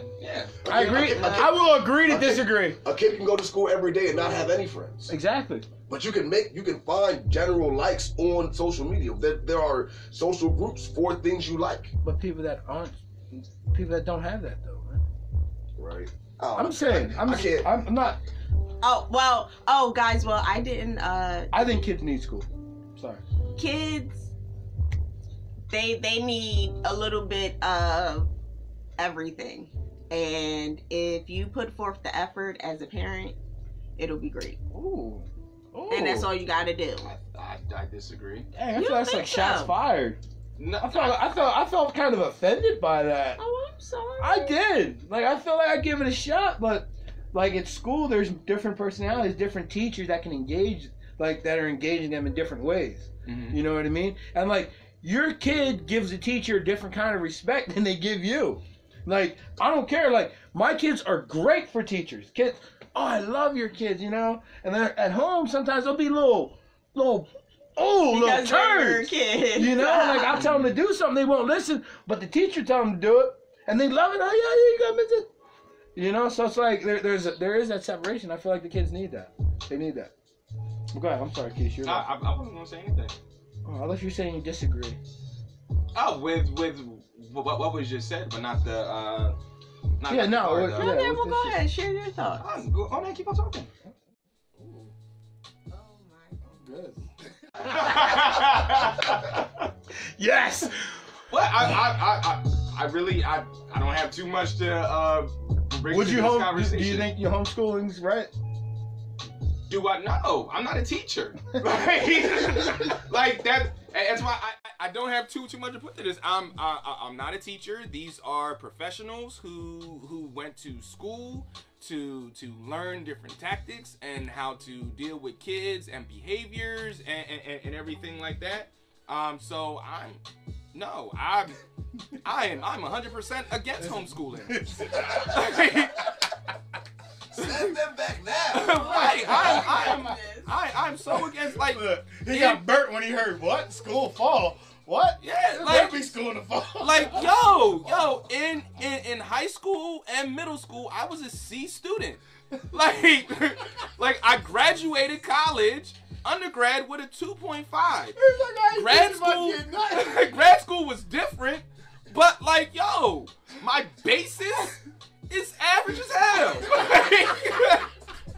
Like I'm not gonna. What am I going to do? Yeah, I ain't gonna hold the Common Core math's hard, dog. Yo, Common Core math. I'm like, yo, what?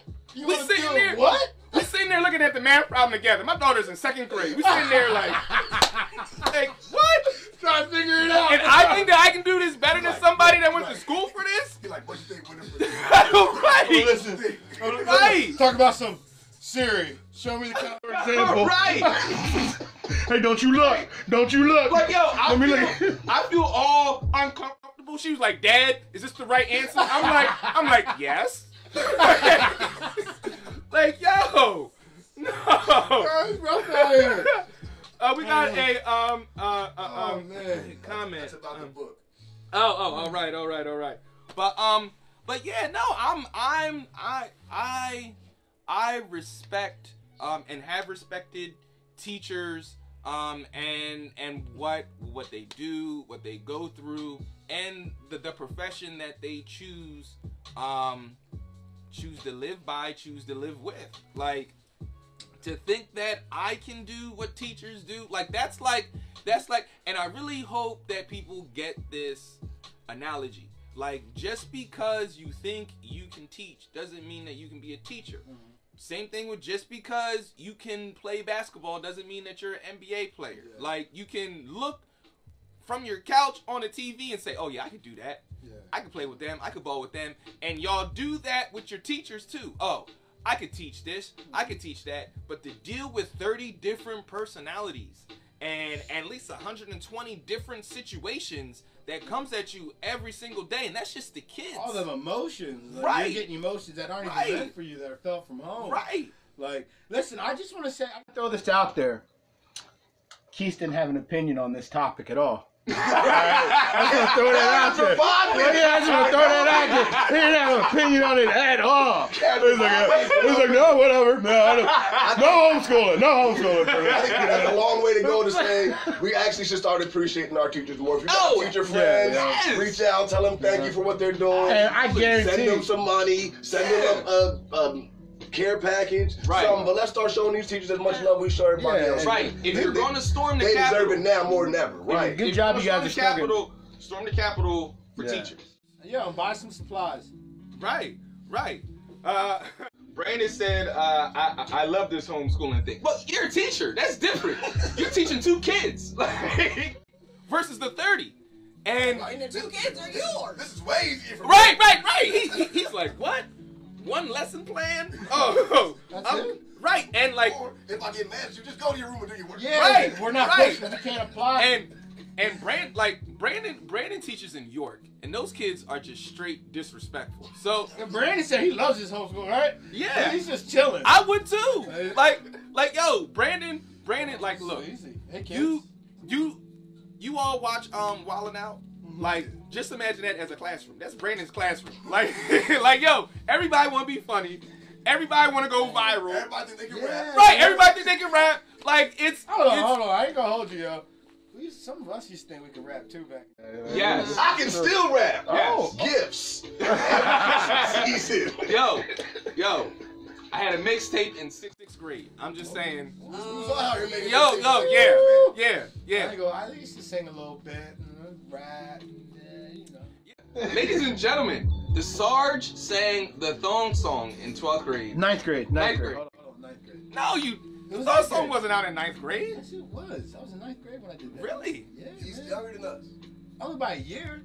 You could have been in 10th grade. Right, that's right. I did a whole dance and everything. Right, yeah. So, how do you know? Who told you about it? Lancaster's big. Oh, man. And when you sing the thong song in blonde hair, that... I didn't have blonde hair. No. Well... Let me hear the story. Like a local legend. Let me hear the story. Let's see this. Let's do one more card, Lady L. Who told you the story? What is going on? We're the here? news, man. We're the news. I had blonde hair. What? We're the news. Well, there was a time I did have. We know about this. I had a relaxer. Gentlemen, good morning. You are watching TCP Network, TCP In The Morning. This is our last 15 minutes of the show. Today we talked about the Humane League. They're giving free animal food. We put the address in our comments. Make sure you go ahead and check that out. Free nuggets. Free nuggets will be given away on Friday at Wendy's. It is at any Wendy's location after 10:30. So make sure you check that out as well. And if you want to see more, make sure after this broadcast you click that button and check out the rebroadcast. And like always, share. Ladies and gentlemen, thank you. So, going to Lady Al. What's up? Oh. We got the last one coming up. Oh. We should pay the bills. That's why. Yeah, I was gonna say. I thought we was gonna pay. Oh, okay. So, with everything that's going on and the coronavirus and everything like that, we just so happen to pick a great question about: do you believe college is worth the expense?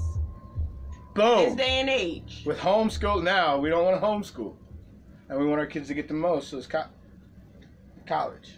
It's still worth the expense? No, I don't know. I mean, yeah.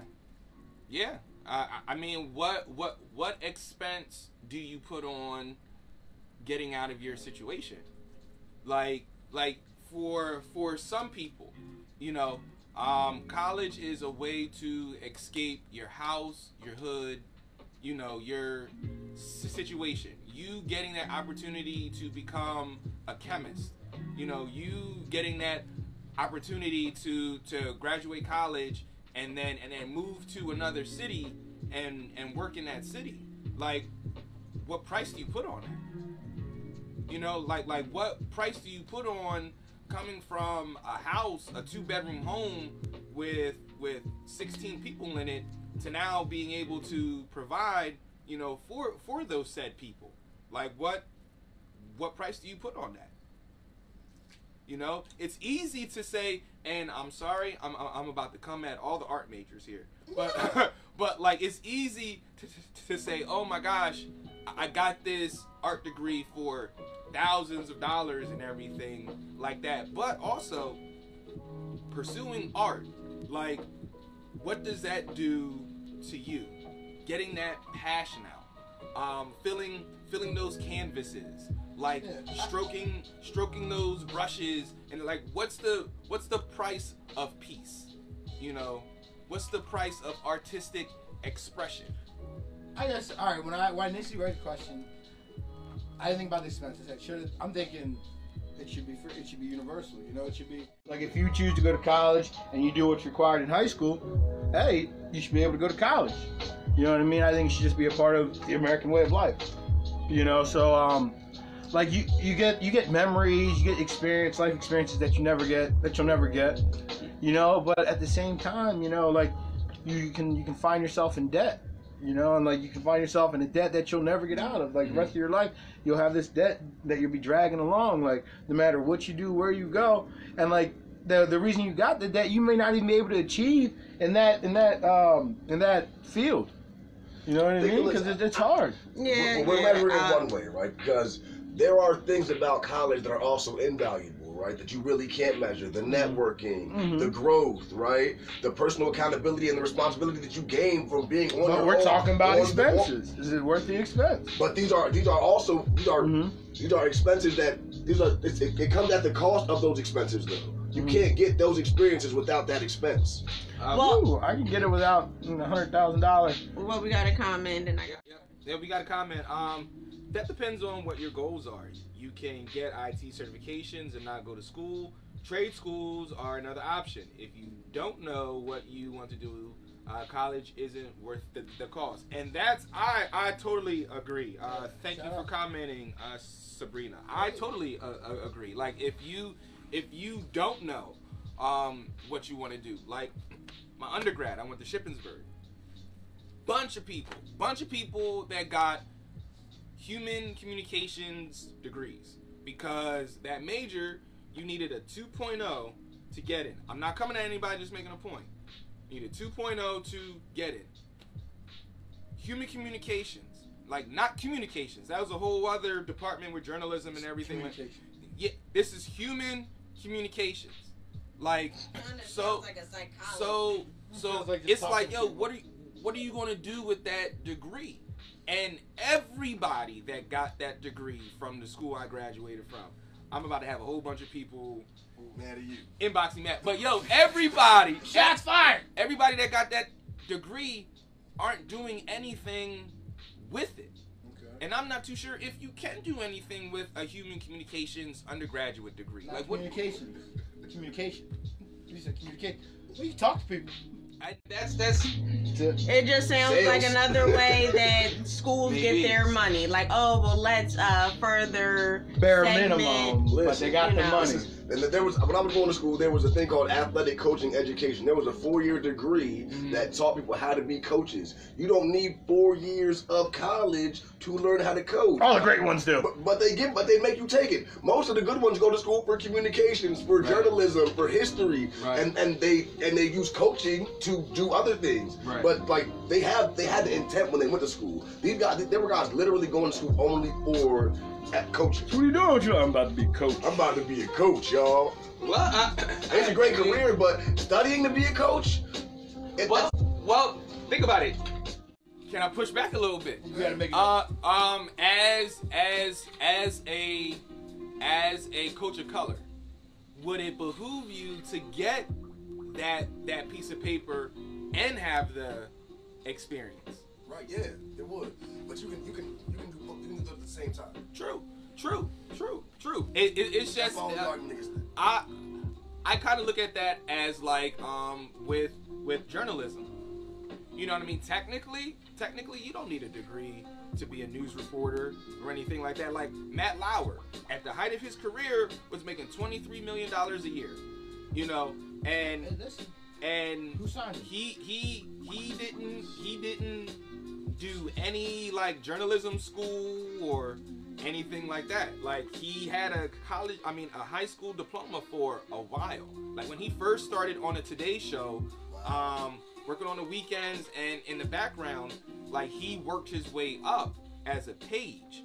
You know, Lester Holt, on the other hand, went to school. Like he went through the rigors of being a journalist. Now, as somebody who has that experience, could you tell on screen? Yes. Lester was more polished. Oh yeah, absolutely, absolutely. You know, it's just like it's one of those things. Oh man, just flying by. It's one of those things like you can tell at least from the first 2 years, like somebody that went through 3 years of college, and then jumped to the NBA, NFL. Well, jump to the NBA versus somebody that's just fresh out of a prep school or something like that. Like there's a developmental difference, right? Right now down the road that gap will shorten, but yeah.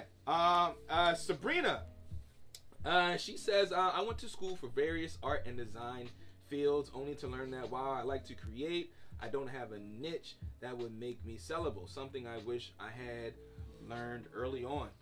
Something that happens to a lot of us going to college. Right. We go with the intent, with the belief that we love something. Right. And then we like, oh, well, there are a million details I didn't know how to do. Right. Oh, well, Well, I don't like it's like psychology. Psychology, man. Right. Right. And then I think that for a lot of us, we don't have the people put in place to prep us. Like we have all the support in the world. You know, those people go get it. You can get it. Do it, young man. We're behind you. But there's really no people to be like, all right, well, look, here's what you need to do. You may encourage this, right, and this. Right. And then this, and this is gonna happen. For myself, I was in a unique situation because I had Ron Martin. Reached out to him and he really, you know, you got to do this, you got to do this, you got to do this. Like all of the demo reel stuff, all of the square your shoulders and the voice inflections and that. I didn't learn that from my jobs. I didn't learn that from school. I didn't learn that from my internships. I learned that from journalists of color who took time to teach me about the game. It's all about giving game. And that's what we need. If we had more artists of color to teach them how to monetize. Exactly. How to be sellable and everything like that. Because by the time the artists become like 40, 50, they're in a groove. Like they're like, okay, I found my niche. I know what I'm doing. I'm grooving. You know, they can send that elevator back down so that somebody that's 21 don't got to struggle for the next 20 years to get to where you're at right now. And in return, they're gonna exactly continue. Grew at 30 or 25. Exactly, and that's what a lot of white people do. They're very good at sending the elevator back down. Like I went to Lancaster Catholic, ladies and gentlemen, and a lot of the family cookouts that I went to with friends at Lancaster Catholic, there'll be times when they would separate and like all the little boys would go in one room and sit down with the uncles and the fathers and the grandfather and talk about stocks, financials, investment, sending that elevator back down, and you're learning this at a cookout. Right. So I mean that's what you learning at Christmas. Exactly. Like you're getting that enrichment, and they're probably getting that enrichment at home as well. So then they have that blueprint for when they're 17, 18 years old, going out into the world, going out into college. They're just more prepared. You know, they have a blueprint and not motivation. You know, so ladies and gentlemen, just want to thank you for joining us this morning. Before we head on out, Sarge, Lady L. Don't forget the Humane League is giving out free pet food. The address is down in the comments. And also Friday, Wendy's is giving away free chicken nuggets. So free Nugget Friday at Wendy's. All right. Also, thank you for watching. Thank you for tuning in. Share this with a friend if you enjoyed the show. Follow us on Instagram at TCP_network. And again, thank you for watching and share this with a friend. Hey, listen, it is Wednesday. It's hump day.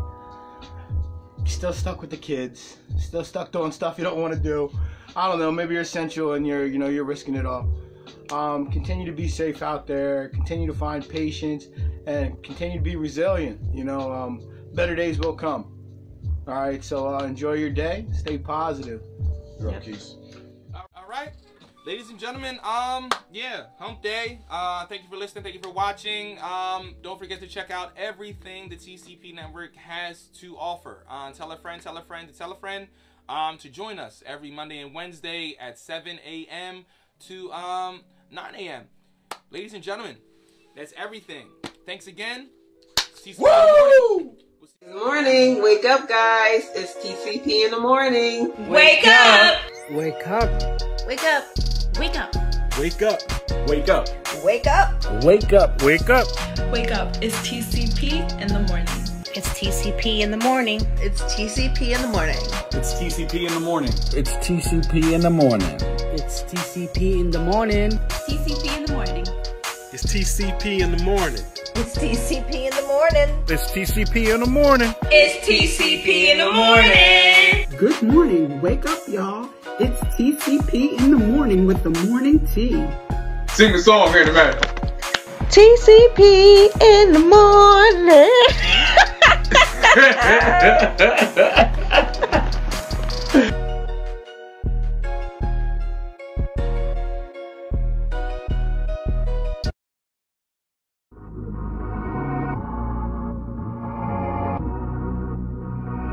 So we just smoke on a nigga. Smoke on a nigga. Smoke on a nigga. Smoke on a nigga. Smoke on a nigga. Smoke on a nigga. So what, I got problems. So what, I've been putting on mileage. I haven't been home since Friday. She thinks that I'm always awake. Yeah. And she don't want problems. She never goes out to no parties. She just roll one to the face. She just want smoke on a nigga. Yeah. When we making some progress, it always feels like there's somebody to take it away. So we just stay in our place. Yeah, we got something in common. Life gives us problems and sometimes they're too hard to face. So we just smoke on a name. Some shit is too hard to take.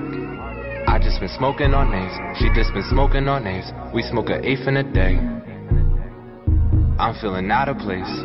The bottle brings problems. I think I'd rather just smoke on a name. I think I'd rather just smoke on her. So what, I got problems. So what, I've been putting on mileage, drinking and driving. I haven't been home since Friday. She thinks I'm always away. She don't want problems. She never goes to no party. She rather sip on Bacardi and slowly smoke one to the face. She just wants smoke on her knees. Yeah. When we making some progress, it always feels like there's somebody to take it away. So we just stay in our place. Now we just feeling away. We got something in common. Life gives us problems and sometimes they're too hard to face. We all just try to escape, so we just smoke on underneath. Smoking on and off, way more on than off, but it don't work at all. So I pop a Xanny bar, Percocet, or Tramadol. It takes the edges off, cause after all of the things that I've been through, I'm just trying to get away and you would too. I ain't out here doing things that you wouldn't do. I'm trying to get in where I fit in like an interlude. I'm just trying to live my life and go far. Why you gotta make it so hard? Every single one of us is from the same part, but don't nobody wanna be nobody counterpart. I got so much on my mind, and I don't mind smoking alone. Pour a drink for those behind, roll up with the ones you'll always know. So what, I got problems. So what, I've been putting on mileage, drinking and driving. I haven't been home since Friday. She thinks I'm always away. She don't want problems. She never goes to no party. She rather sip on Bacardi and slowly smoke one to the face. She just wants smoke on her knees. Yeah. When we making some progress, it always feels like there's somebody to take it away. So we just stay in our place. Now we just feeling away. We got something in common. Life gives us problems and sometimes they're too hard to face. We all just try to escape, so we just smoke on underneath.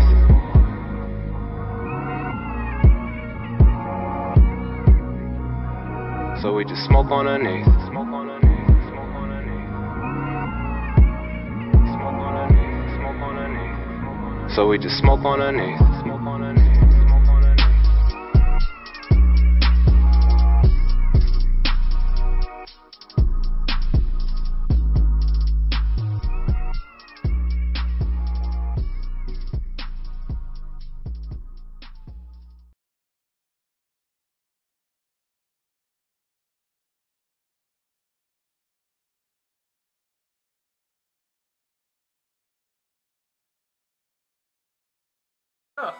It's TCP in the morning. Good morning, y'all. Wake up. Wake up. Wake up. Wake up. Wake up. Wake up. Wake up. Wake up, y'all. Wake up. Wake up. It's TCP in the morning. TCP in the morning. Let's go. It's TCP in the morning. TCP in the morning. It's TCP in the morning. It's TCP in the morning. It's TCP in the morning. It's TCP in the morning. It's TCP in the morning. It's TCP in the morning. It's TCP in the morning. You don't want to miss this. Wake up. It's TCP in the morning. Woo!